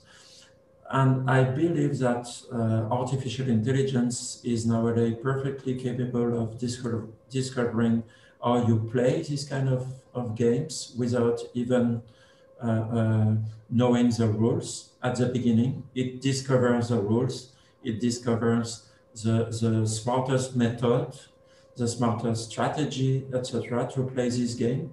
And if we could consider that artificial intelligence in architecture will be fully complete when it will have come with this kind of result. You know, you have an artificial intelligence, it's learning what is the design process at large, a complete, an extensive design process. And then when you will give a few sketches or whatever, or maybe the program, or maybe what the client want, then the artificial intelligence will design a full project by going through all the different steps that we usually experiment in the design process, but also in a more creative and original ways, because for sure, it will not necessarily follow exactly what we used to follow as human beings. This is exactly what happened with AlphaGo again. And so far, We are very far from that. So far, what we are doing in artificial intelligence, with artificial intelligence in architecture, has nothing to do with what AlphaGo is doing. I totally agree, Philippe, was what you were saying. And actually it was precisely what I meant at the beginning when I was saying that as architects, we were interested in emergence because we were interested in the idea of creating a design process that were then generating objects instead of designing directly objects. And I think in the moment we're gonna have the possibility to construct and an artificial intelligence capable of creating processes that then are generating objects, we are actually gonna have a fundamental step in creativity, since we were talking about creativity, that is not using artificial intelligence in a creative way, but actually give creative tools directly to artificial intelligence, that is artificial intelligence being itself creative. Even though, going back again to your comment before I have to say that I kind of slightly disagree with your idea of creativity as randomness. I think it's one kind of creativity. Then we have creativity in refinement, in systematization. Your definition, your call of creativity as randomness, it kind of sounds to me as an aesthetic kind of a creativity instead of a performative kind of creativity. So I think that it is correct, but it's just one part of what a creativity could be. Of course, what I said is that creativity as randomness is what people see, what most people in the street do see. But obviously, this is not what architects should do. I mean, I just kind of just maybe step in. I can see that the session on creativity is going to be a creative one. I mean, one thing I will say is that it's kind of like I floated this idea, and I think Manos was at the time, that maybe creativity could be compared to emergence in some way. Or at least maybe we could rethink the notion of creativity. And certainly now that we've just been looking at Margaret Bowden, I think she is famous as the person who has tried to articulate what creativity is. And I think that interesting is what she said. I think it needs to be re-interrogated right now, but I think maybe we should leave that till the session on creativity. One thing I will say in terms of kind of discussion about emergence is that what became clear to me is out of this interaction here. I mean, it's kind of interesting that in some ways, it is a kind of swarm intelligence. Literally, we have individuals. It's almost like a brain. This is almost like operating as a brain with these people everyone contributing in some way to this discussion. It's almost like a demonstration itself of these things. One thing I want to do is because Eleanor's got a problem with her microphone and she can't ask a question. So I'm just going to read out a question from the chat, and then I want to try and see if we can get Costas involved in some way. So this is a question from Eleanor. Going back to Wan Yu's point, can we really control AI? We could already see a basic subjective level of consciousness in AI systems, basic, essential, personal history, identity, memories. After watching HBO series Westworld, we start questioning, can machines have peak consciousness? What is qualia? Is artificial qualia, does artificial qualia exist? What is the measurement of it? Would we be able to control it? Will artificial emotional intelligence exist? That's a good question. Another example, when AI won poker game. Poker involves not only technical skills like chess, but also creative skills, such as acting and psychological aspects. Are machines becoming independently creative, away from human control, or even can they outbid humans? Well, a lot of questions there. I may just lay them on the table. One thing I will say, I want to go back to the kind of issue that Theodore raised, and the idea that actually, are we that creative? I mean, that's a really interesting kind of question. We're convinced we are, but I think when we start interrogating it, we don't necessarily, we find that we maybe not so much so. And I don't want to go I sort of maybe stop going down the rabbit hole of creativity because we have a session on it in a few weeks' time. But I will say the one thing is that I think one of the issues, again, this comes back to the kind of question about how AI can become a mirror, or whatever the word is, right? There's a technique that was developed by, and I've Ahmed El Gamal, I think it's called, his name, where he's developed a technique called creative adversarial networks, we'll talk about this more, and I'll show some of the images that he's done when we come to that. But he basically has a way of thinking about creativity is like, it's kind of combination of keeping to an existing kind of model of things and offering a slight variation of it, which is precisely the way that I've spoken about it for some time. And I would simply say, are we that creative? And I think one of the issues that we overlook is to what extent mimicry or imitation is precisely part of the logic of how we operate. In the sense that I mean, I'll maybe say these comments for more detail later on, but that there is a way of thinking, that is to say that all forms of human operation are indeed a form of imitation. Now, that may strike you as being shocking, and it was absolutely shocking to my students at Columbia years ago when I raised that kind of voice, and they said, "What do you mean? We're creative individuals." And I then said to them, "Okay, well, maybe next time you're in the elevator going from the kind of the seminar room in the bottom to the studio at the top, have a look around you and see who's not wearing black." And of course, the only person not wearing completely black was Bernard Shumney, who had a red scarf, and they would tease him mercilessly for having a red scarf. I mean, so anyway, I think the question about human creativity is a really interesting and important one. But I would say that just to kind of have a quote from Adorno, who says that basically humans become humans in the first place by imitating other humans. I mean, there's a whole, again, I don't want to go down that rabbit hole, but there's a whole issue, I think, about whether we are as creative as we want to think we are. So I want to just try maybe I don't want to pick on Costas, but it'd be great to have Costas. He's a very valued individual. And I also see Anna's got a hand up. So yeah.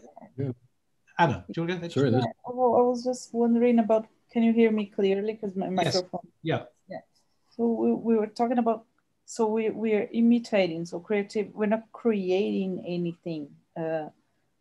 Is that what you meant? That we're not creating anything, but we're, as Marina said, we're linking things, and then by making these associations, we're coming up with a new thing that is not really creating something. But could we use AI to gather all these links to actually create something that we can't create? So it's not a question, but it's something.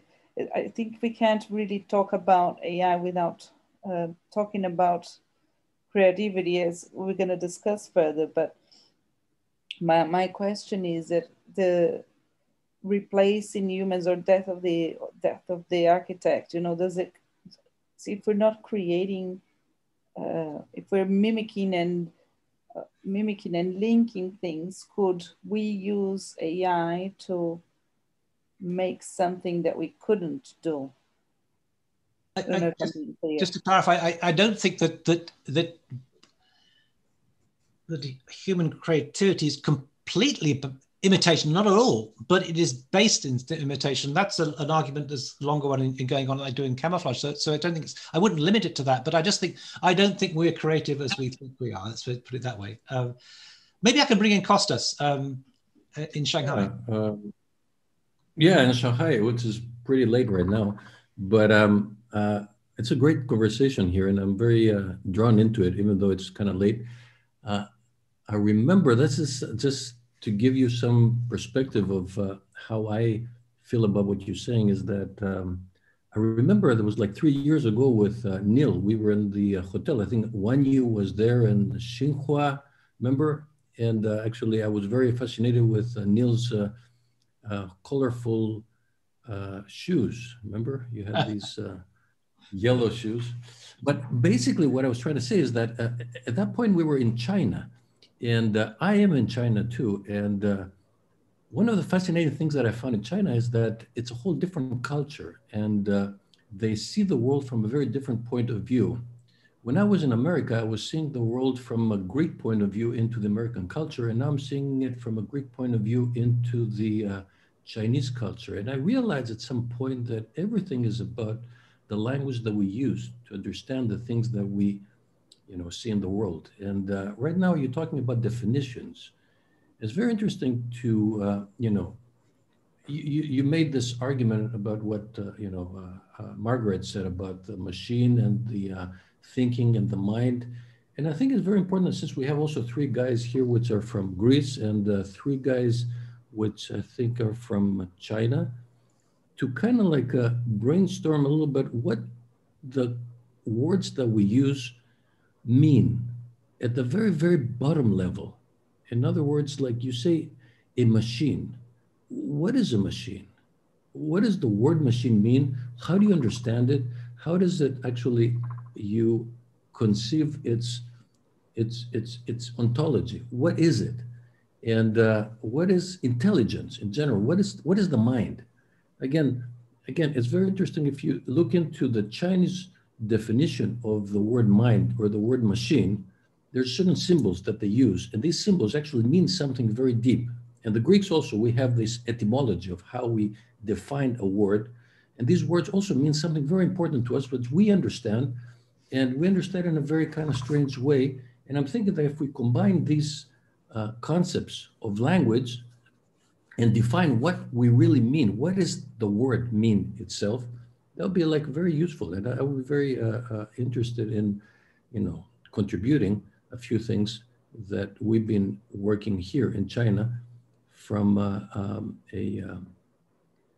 again, definitional point of view. What is these things? What do they mean? What is intelligence in general? That's kind of like what I'm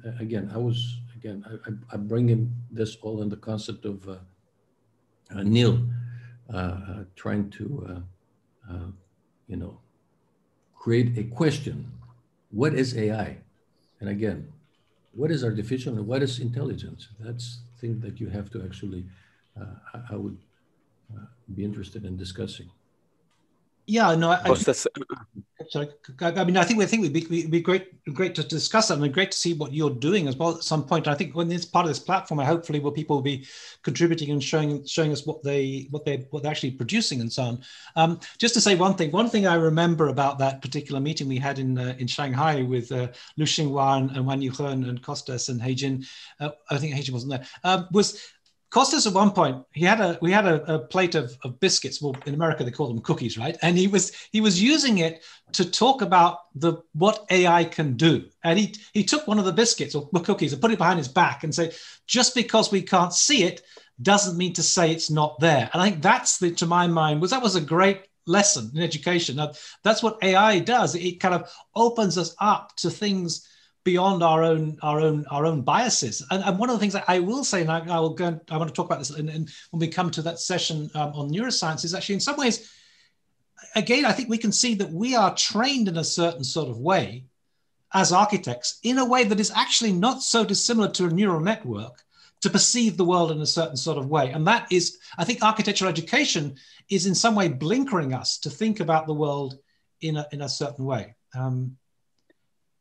I just wanted to say that it's interesting what Costas said kind of rings a bell around the sort of cultural intelligence that is encoded within our linguistic representation of things. And it kind of reminded me of an example from his book on permutation design regarding, for example, the word statue, and the way that you kind of begin to assume a different dimension when you translate it from, the Greek word which relates to, it's called agalma, and it relates to the actual sensation that is invoked when you look at a statue, which is that of delight.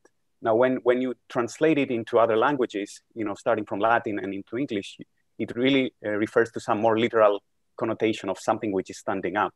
And so I want to just bring this up in relation to an example, for example, which I think Daniel likes to mention about translating to prevent this kind of mode collapse situation when a network is trying to mimic rather than actually imagine new kind of samples after training. It has to kind of prove that it has learned in both directions. So when you're translating from one language into another, you also have to translate back into the original language to basically demonstrate that you learned the meaning of the words and not just the combination of letters, so to speak. And I think this is very important because you can talk about the bias and other things in AI. Right. So what we're doing right now in Shanghai, we're doing a class on AI for kids, 5, 6, 7 years old. And it's very interesting because kids don't have the baggage that we have. Like, they don't know what's going on. They have only logic. And they're very, very logical about things. And it's very interesting to actually try to teach them programming and try to teach them also how to define things. And then define in a very, very smart and intelligent way, but it's very out of our realm of things. And I think that's a very way of understanding what AI is from kids, from the kids' point of view. And also to see how they create things and what they do with the code and with the different concepts that I teach them. And it's a different way of looking into AI from a kind of like primitive point of view. Again, where the language is not that important. It's more like the logic behind things. But again, the language is also another tool that you start to get when you get into cross-cultural things. When there's like, one culture talking to another culture, we have to define, what do you mean by that? What does that mean to you? And then you start getting like deeper into the understanding. Then you realize that at the end of the day, you were just talking about an illusion. You thought that you knew what you knew, but you didn't really know. And that is the whole important thing that I think we are supposed to be decoding in the academic level, is to find, okay, where's the superficial stuff versus the ontological thing? What is the deep meaning of thing versus what appears to be? Because there's a lot of appearances and a lot of words that we use that are very loaded, and they mean so many things that everybody understands differently. And at the end, we get confused. And I think there's no reason for that. We can just actually go back to the basic primitive things, the very archetypal things, the very, as Vermisseau said, the principle, the archetypes. Or go back to the kids and ask the kids, what do you understand by this thing? Like our own kids, or like 4 or 5, 6-year-old kids. And this would be actually very enlightening to me. That's what I'm doing here right now in China. I'm talking to Chinese people, other cultures, and also to kids.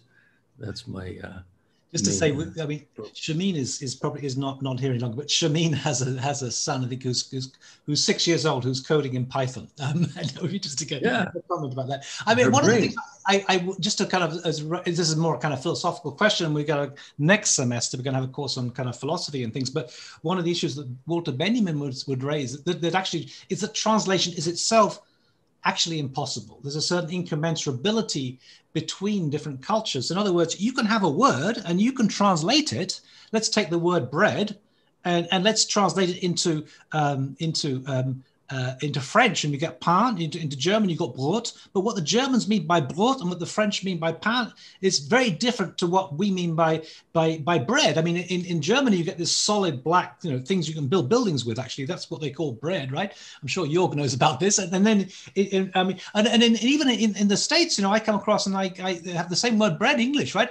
And this kind of sourdough, and it does. I think in some sense, at one point you can never translate. It's incommensurable in some ways. I agree. I think this idea also getting into a very simple word. Why don't you get into like complicated words like mind? What does the word mind mean?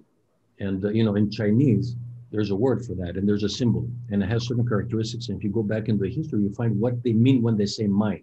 Like the Greeks, we use the word nous, which is coming from the word nemo, means to distribute things, to arrange things. Arranging things is what the mind is. It's an arranging machine in a way. So when we say mind, it's not about how I think and it's my personal opinion about things. That's not what a mind is. The mind is about a mechanism that arranges things. If you go into the word itself and you find what it means. And again, in Chinese, you have a different word, which is kind of like a very interesting symbol that means something else. And that I think is very useful, because then you decode the complexity of the terms by getting into the primitive understandings of things. And that actually, then you start resynthesizing things back and you come with new concepts, and you realize that in the beginning, you just didn't know what you're talking about. And now you know, because you know how it is to go all the way down to the bottom of it. Either the bottom is the language bottom or the kid's bottom, or the beginning of the human mind, when the mind starts to think, which is the kind of like kids or baby age. Or again, the primitive, how the people in the past, like the ancient Chinese, the ancient Greeks, the ancient whatever cultures were thinking about. And then you go back and say, okay, when they were like so pure, they were thinking this way. So let's go back and see, can we synthesize back into a new concept of philosophical investigation so we can understand really what AI is. Otherwise, we're just talking about something that we don't know, and we're confusing ourselves with one another. I think that's my personal opinion. I think I'm just wondering whether we should. I don't want to stop or interrupt in some way, but maybe I could just put another kind of a few comments on the table and go back to my PowerPoint to show a couple of things. Because I think what is AI? I mean, actually, we have the advantage, most of us here, of being very familiar with what it is, or reasonably familiar, but maybe some of the audience are not so familiar. So I'm going to go back to kind of like just to very briefly, and hopefully get back to this conversation, and just make a few more comments just to go and feed something into the discussion. And I just want to put this kind of on the table here as a kind of comment, and we'll talk more about neural networks at some point, but to say, what we're getting here is this kind of human versus AI is the term neuron is taken from the left-hand side, the synapses and neurons of the brain, and it's inspired by it, but really not at all close to it in some ways. In fact, actually, Melanie Mitchell doesn't like using the word neuron. She uses the word units instead, just to go and get beyond it. At the same time, I just think it is opening up some kind of questions to what we're talking about. So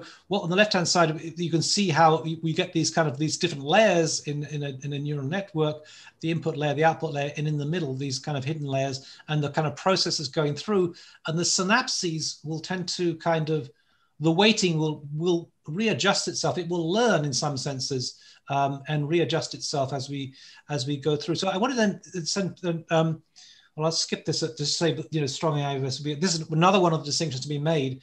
On the left-hand side, Sophia, the robot, the humanoid robot, which many people working in AI think is a complete con, because she gives the appearance of having kind of awareness, of having consciousness, but actually doesn't. And that's one of the kind of the key issues. And I just want to first of all put this out there, is that just for those who don't know, AGI, artificial general intelligence, is the term that's used for when AI gets consciousness, if it ever will. I mean, there's a debate about whether it's relevant and whether we need to have consciousness, and whether indeed consciousness is really just a product of increasing intelligence, or whether it's something completely different. And that I don't want to get into right now, but to say that is the term that's been used is AGI when computers will get artificial general intelligence.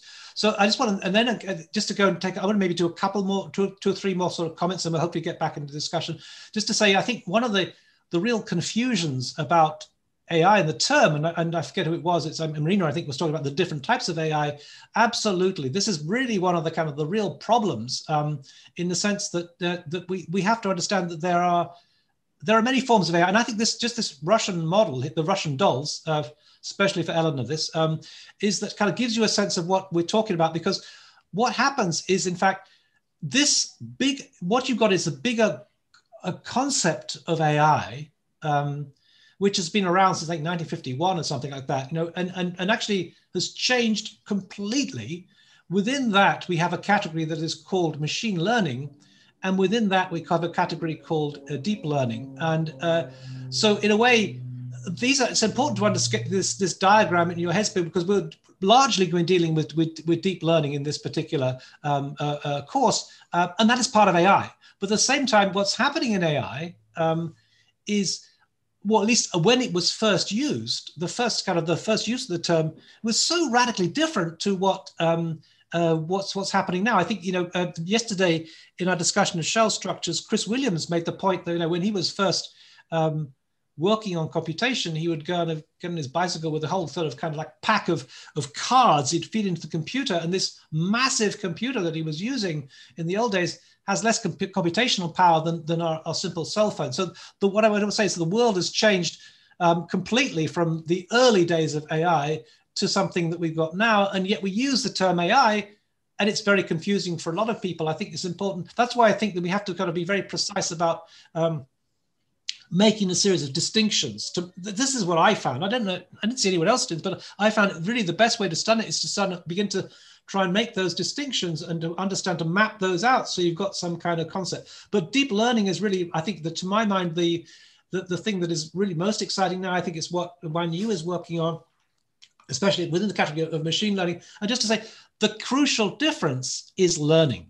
In other words, the fact that the machine can learn, and one can even maybe use AI in the broad sense of old-fashioned AI, what is called good old-fashioned AI, GOFAE, to refer to something like Grasshopper. It's kind of programming in something, but learning becomes something different. And I think this is the kind of crucial question that's come in. That's actually, we're not talking about a tool that's static, but one that is able to learn, which is why it makes AI such a threat, because any other tool we've been challenged by, we've begun to deal with that, but deep machine learning is different. It can learn from itself. Having said that, I think one of the things we've got to be very careful about, going back to this kind of question of translation, we use the term learning for both human learning and machine learning, and they're not the same. They're not the same. I think we kind of like it's a language of convenience, but the way it learns, there are some similarities, but they're different. And you know, so I think that kind of like we've got to be alert to those possibilities, and also to alert the possibility where people talk about AI. I've been in conversations where people have kind of, I think Marcus Novak, I was going to say, oh, we were doing back in the 90s.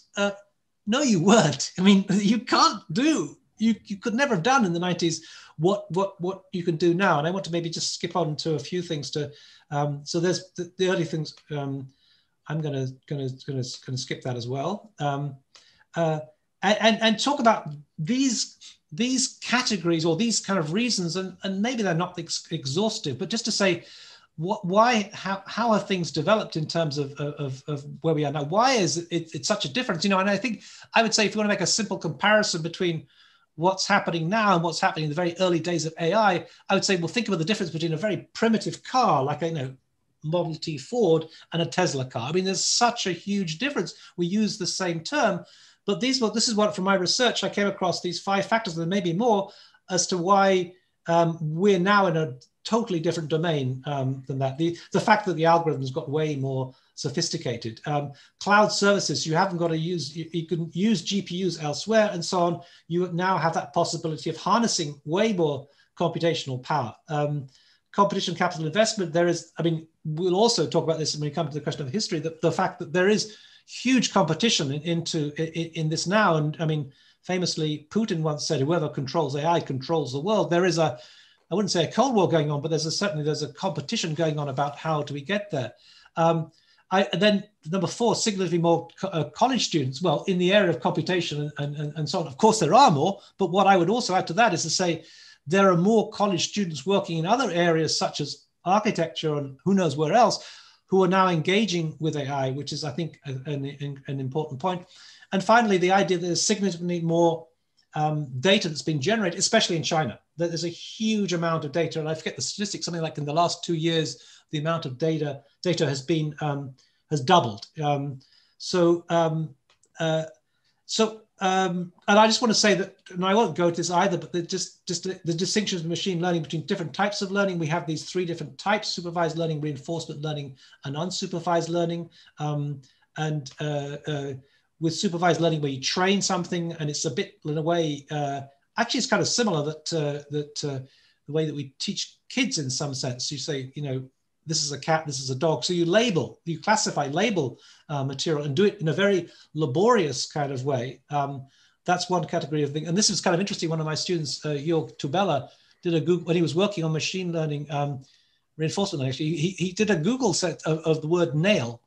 and actually he was looking at the nail as the architectural fixing, but then Google found all these fingernails, and it was kind of interesting how it's kind of came up with this like 90% sure that's a nail. Of course, it's never 100% sure, and so on. So and then there's unsupervised learning, which is I think what Daniel was talking a lot about yesterday, as a way of kind of like it just discovers it you get clusters and things.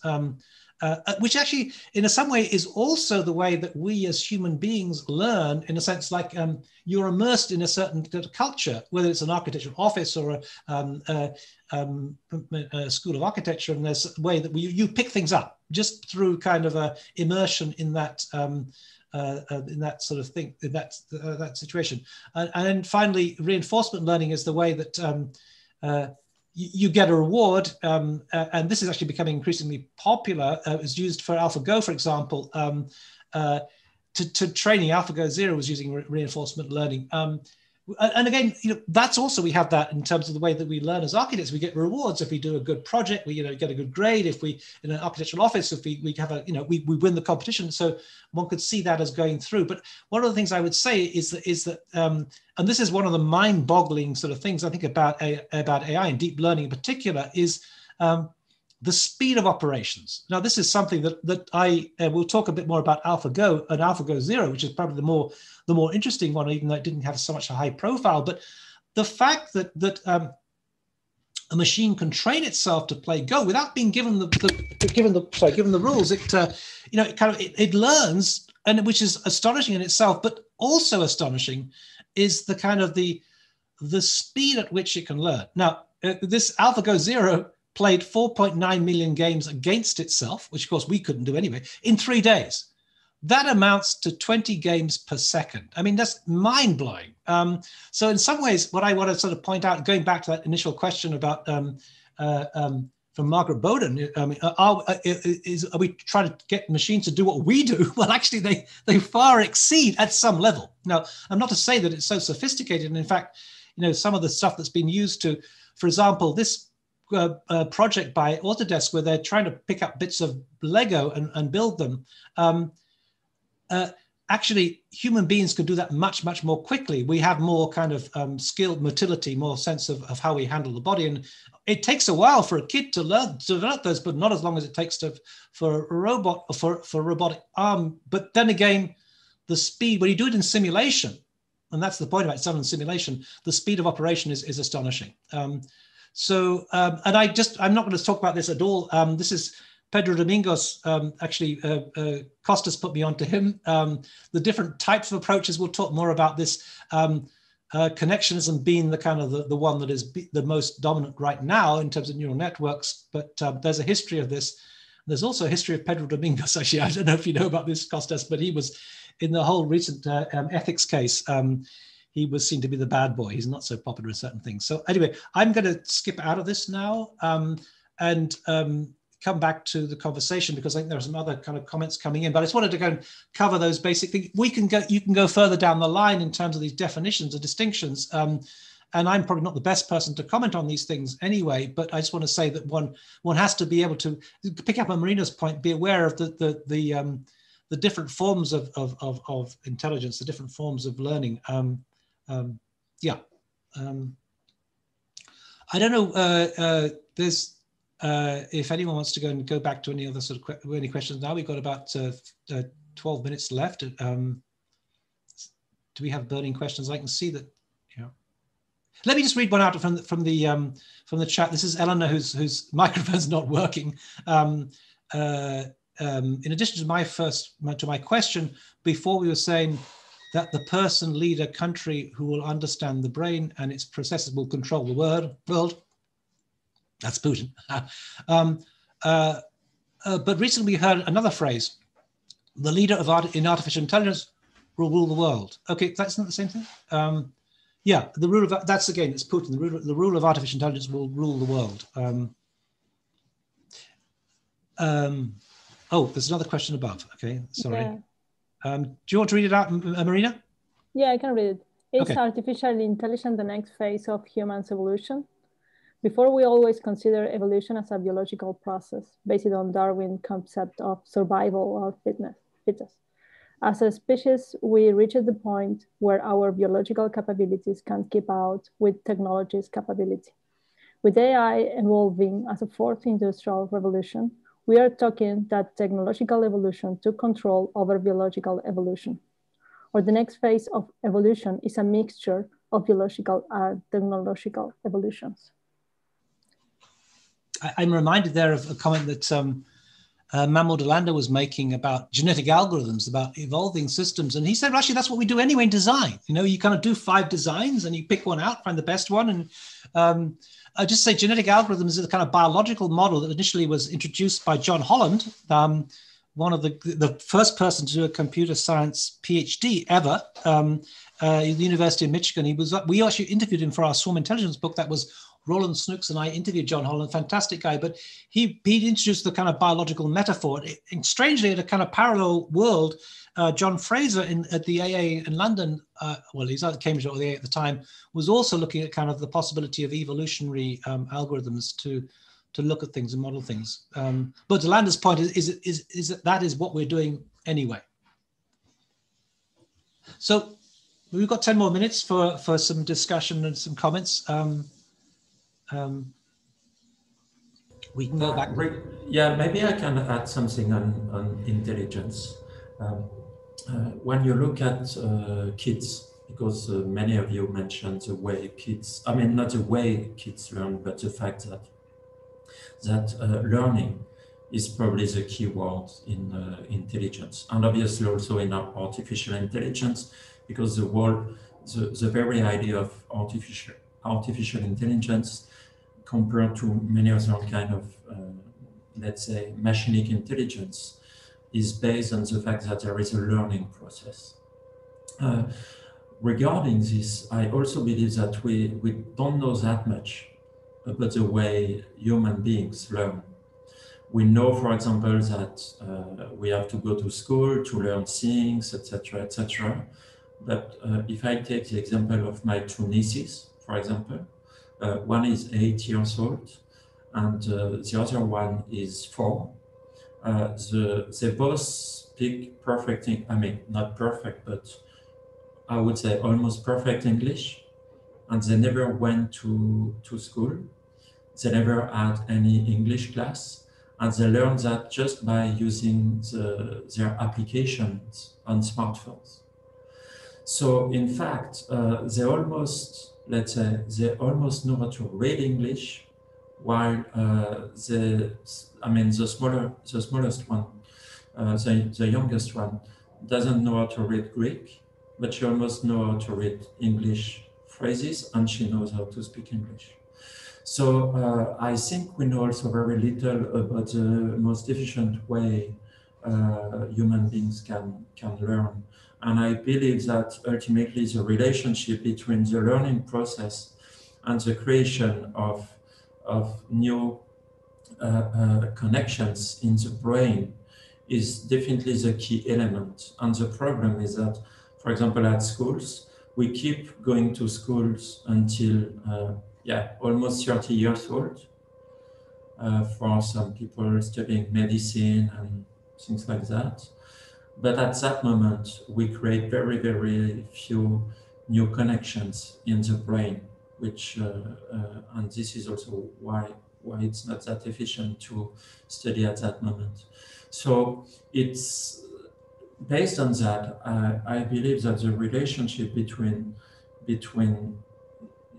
machine learning and the way the brain is learning things is very interesting. As you said, Neil, at the very beginning, you took the example of Greg Reynolds with swarm algorithms, with Boyds, and you said that what you are interested in is probably ultimately that we can use machine learning to understand better how the brain is working and what human intelligence is about.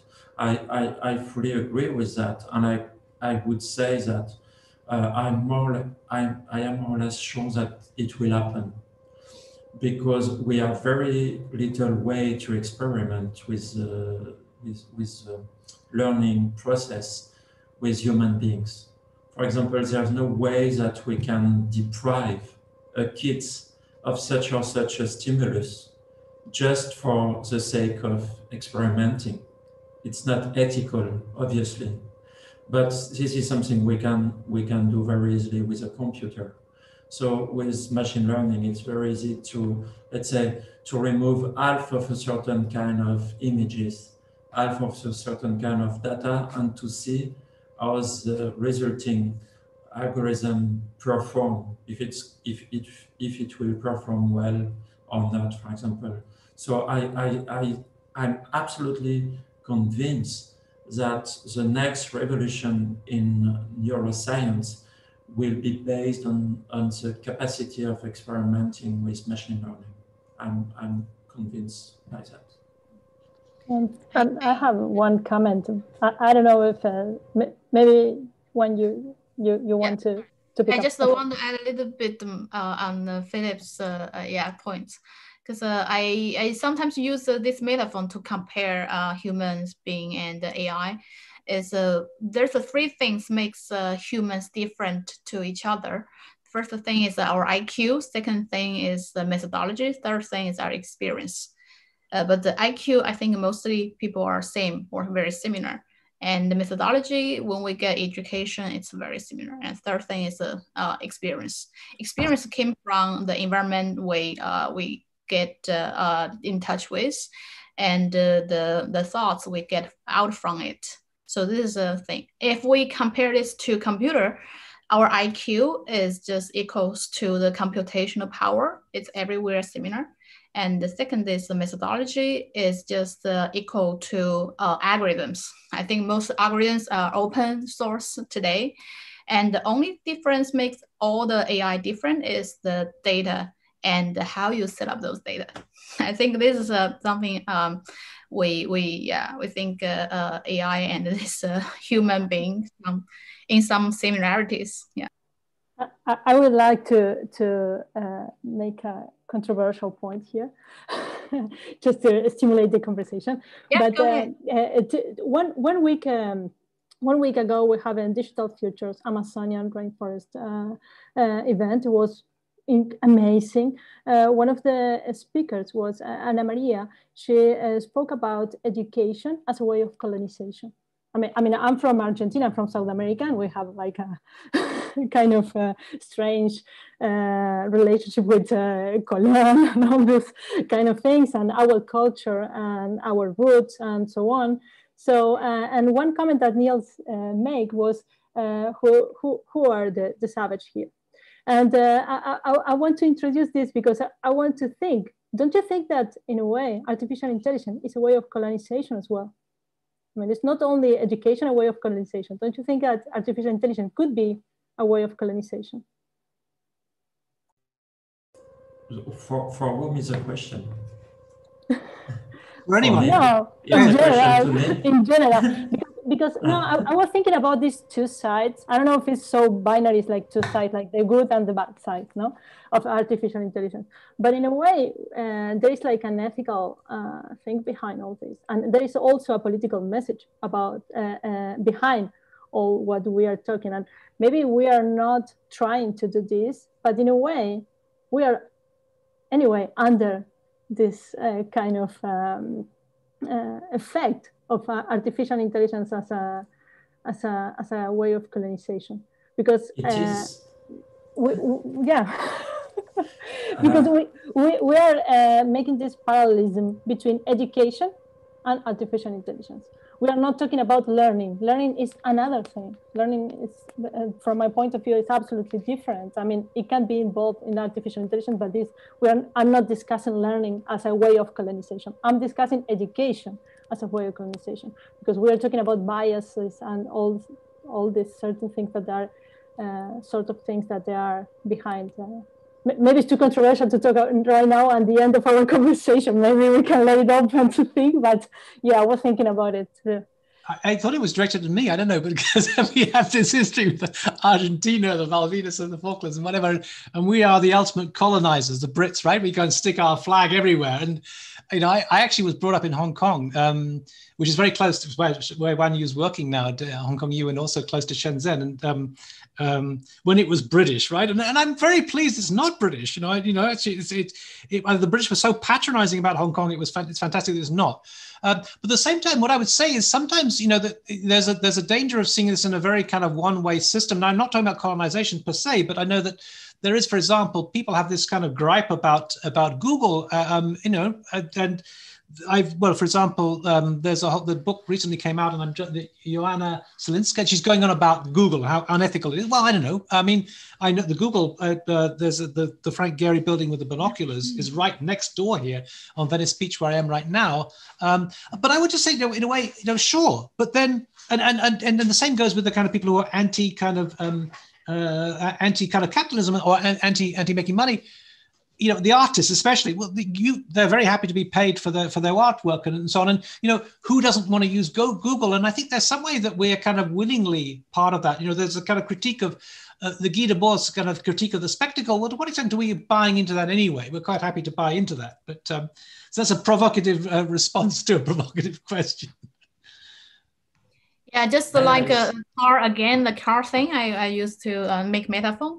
Today we will not compete with car for running, and we drive the cars. Yeah, that's my point. I would say that everything is a process of colonization. I don't believe we can separate so strictly the process of learning and what you call, Marina, what you refer to as colonization.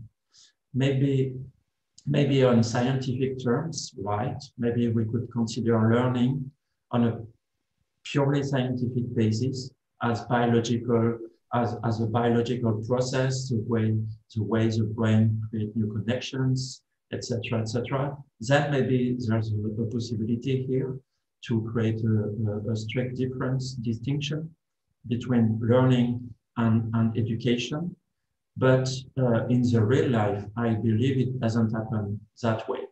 In the real life, there's always this kind of merge and just imagine that a kid learns by himself how to use a spoon, and then maybe the mother or father or whatever will say, oh, maybe you need to do it that way.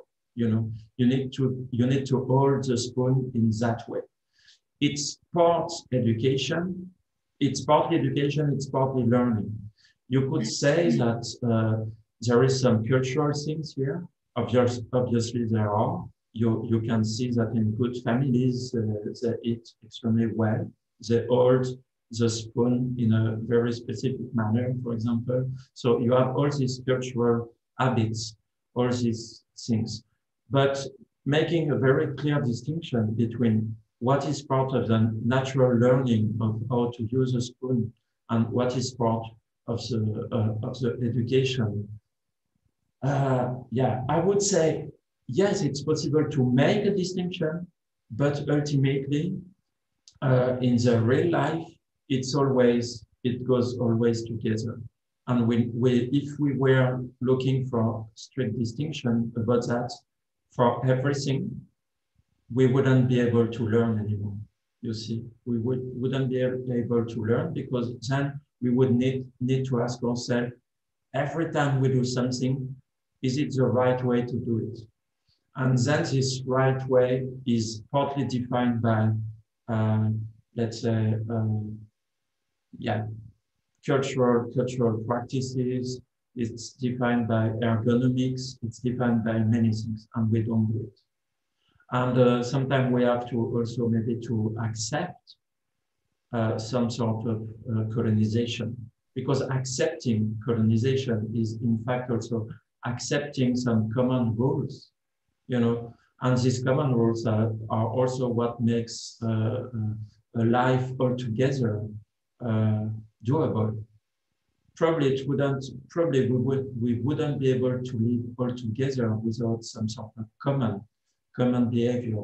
So just imagine that you go at a lunch and there are 10 people and you have those 10 people eating the way they want without ever being taught how we should properly eat. It's almost impossible, you know. I think it would be a very dysfunctional lunch, ultimately. So accepting some sort of colonization is also accepting to be part of a more global setup, so that we can communicate and live all together. I think that's a fantastic point at which to leave things a global platform on which we can communicate and learn things together. I think this is what we've been doing, actually, in an interesting way. I mean, I don't know, I wasn't sure this was going to work out today. Well, I thought it would do, and it has worked out. It's been an incredibly interesting conversation, and I think we have a kind of an interesting, as I say, a kind of brain in operation, a collective brain, which I think is fascinating. And hopefully we're kind of charting out some possibilities for educational models in the future. But I just want to thank everybody for being part of this. I mean, I always say I learn from my most here. I've learned a lot myself, and I think that this promises a lot for the future, especially the discussion about creativity, I think. But anyway, next week we will be exactly the same time. We'll also be live streaming again on Really Billy and YouTube, and we will look at the question about consciousness. I mean, hopefully it'll be in an emergent way. We'll address a lot of other things, but at the same time, I want to try and make sure that we leave space to do the things that we like. Creativity, maybe we could try and say for the creativity session, but this has been a very rewarding experience for me. So I just want to thank everybody here today. We're going to be putting this up on the YouTube, and so you can go back and check on this. But thank you. Any final comments for anyone? Just one more I want to add. Yeah, okay. Is in a way, cars colonize all our infrastructure, but we drive the cars. Yeah. Will we drive cars anymore? That's the other question. I mean, I think one of the conclusions I came to, and this is a kind of a thought to finish on, and I forget the name of the book, or the author. The book was called The Machines That Think, Walsh, and he's kind of said, well, actually, you know, what's going to happen with driving cars is that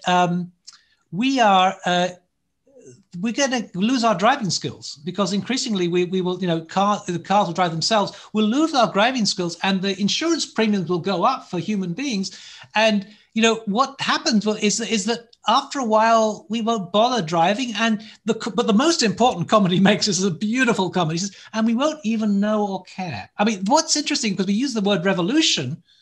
Yeah. Actually, the comment made about self-driving cars is incremental. It's an evolutionary thing. It's just simply the way it happens, as I find out from my student Darren, is that basically you get software updates from Tesla, and it upgrades, and suddenly, and it was somewhere in last semester, Darren, my car is self-driving, you know, and that's the question. And as we.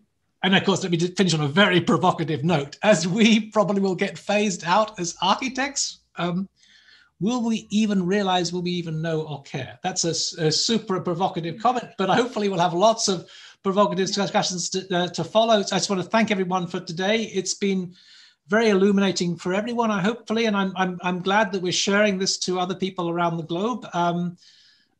So thank you, everyone. I will simply say, thanks a lot. Just Thank you.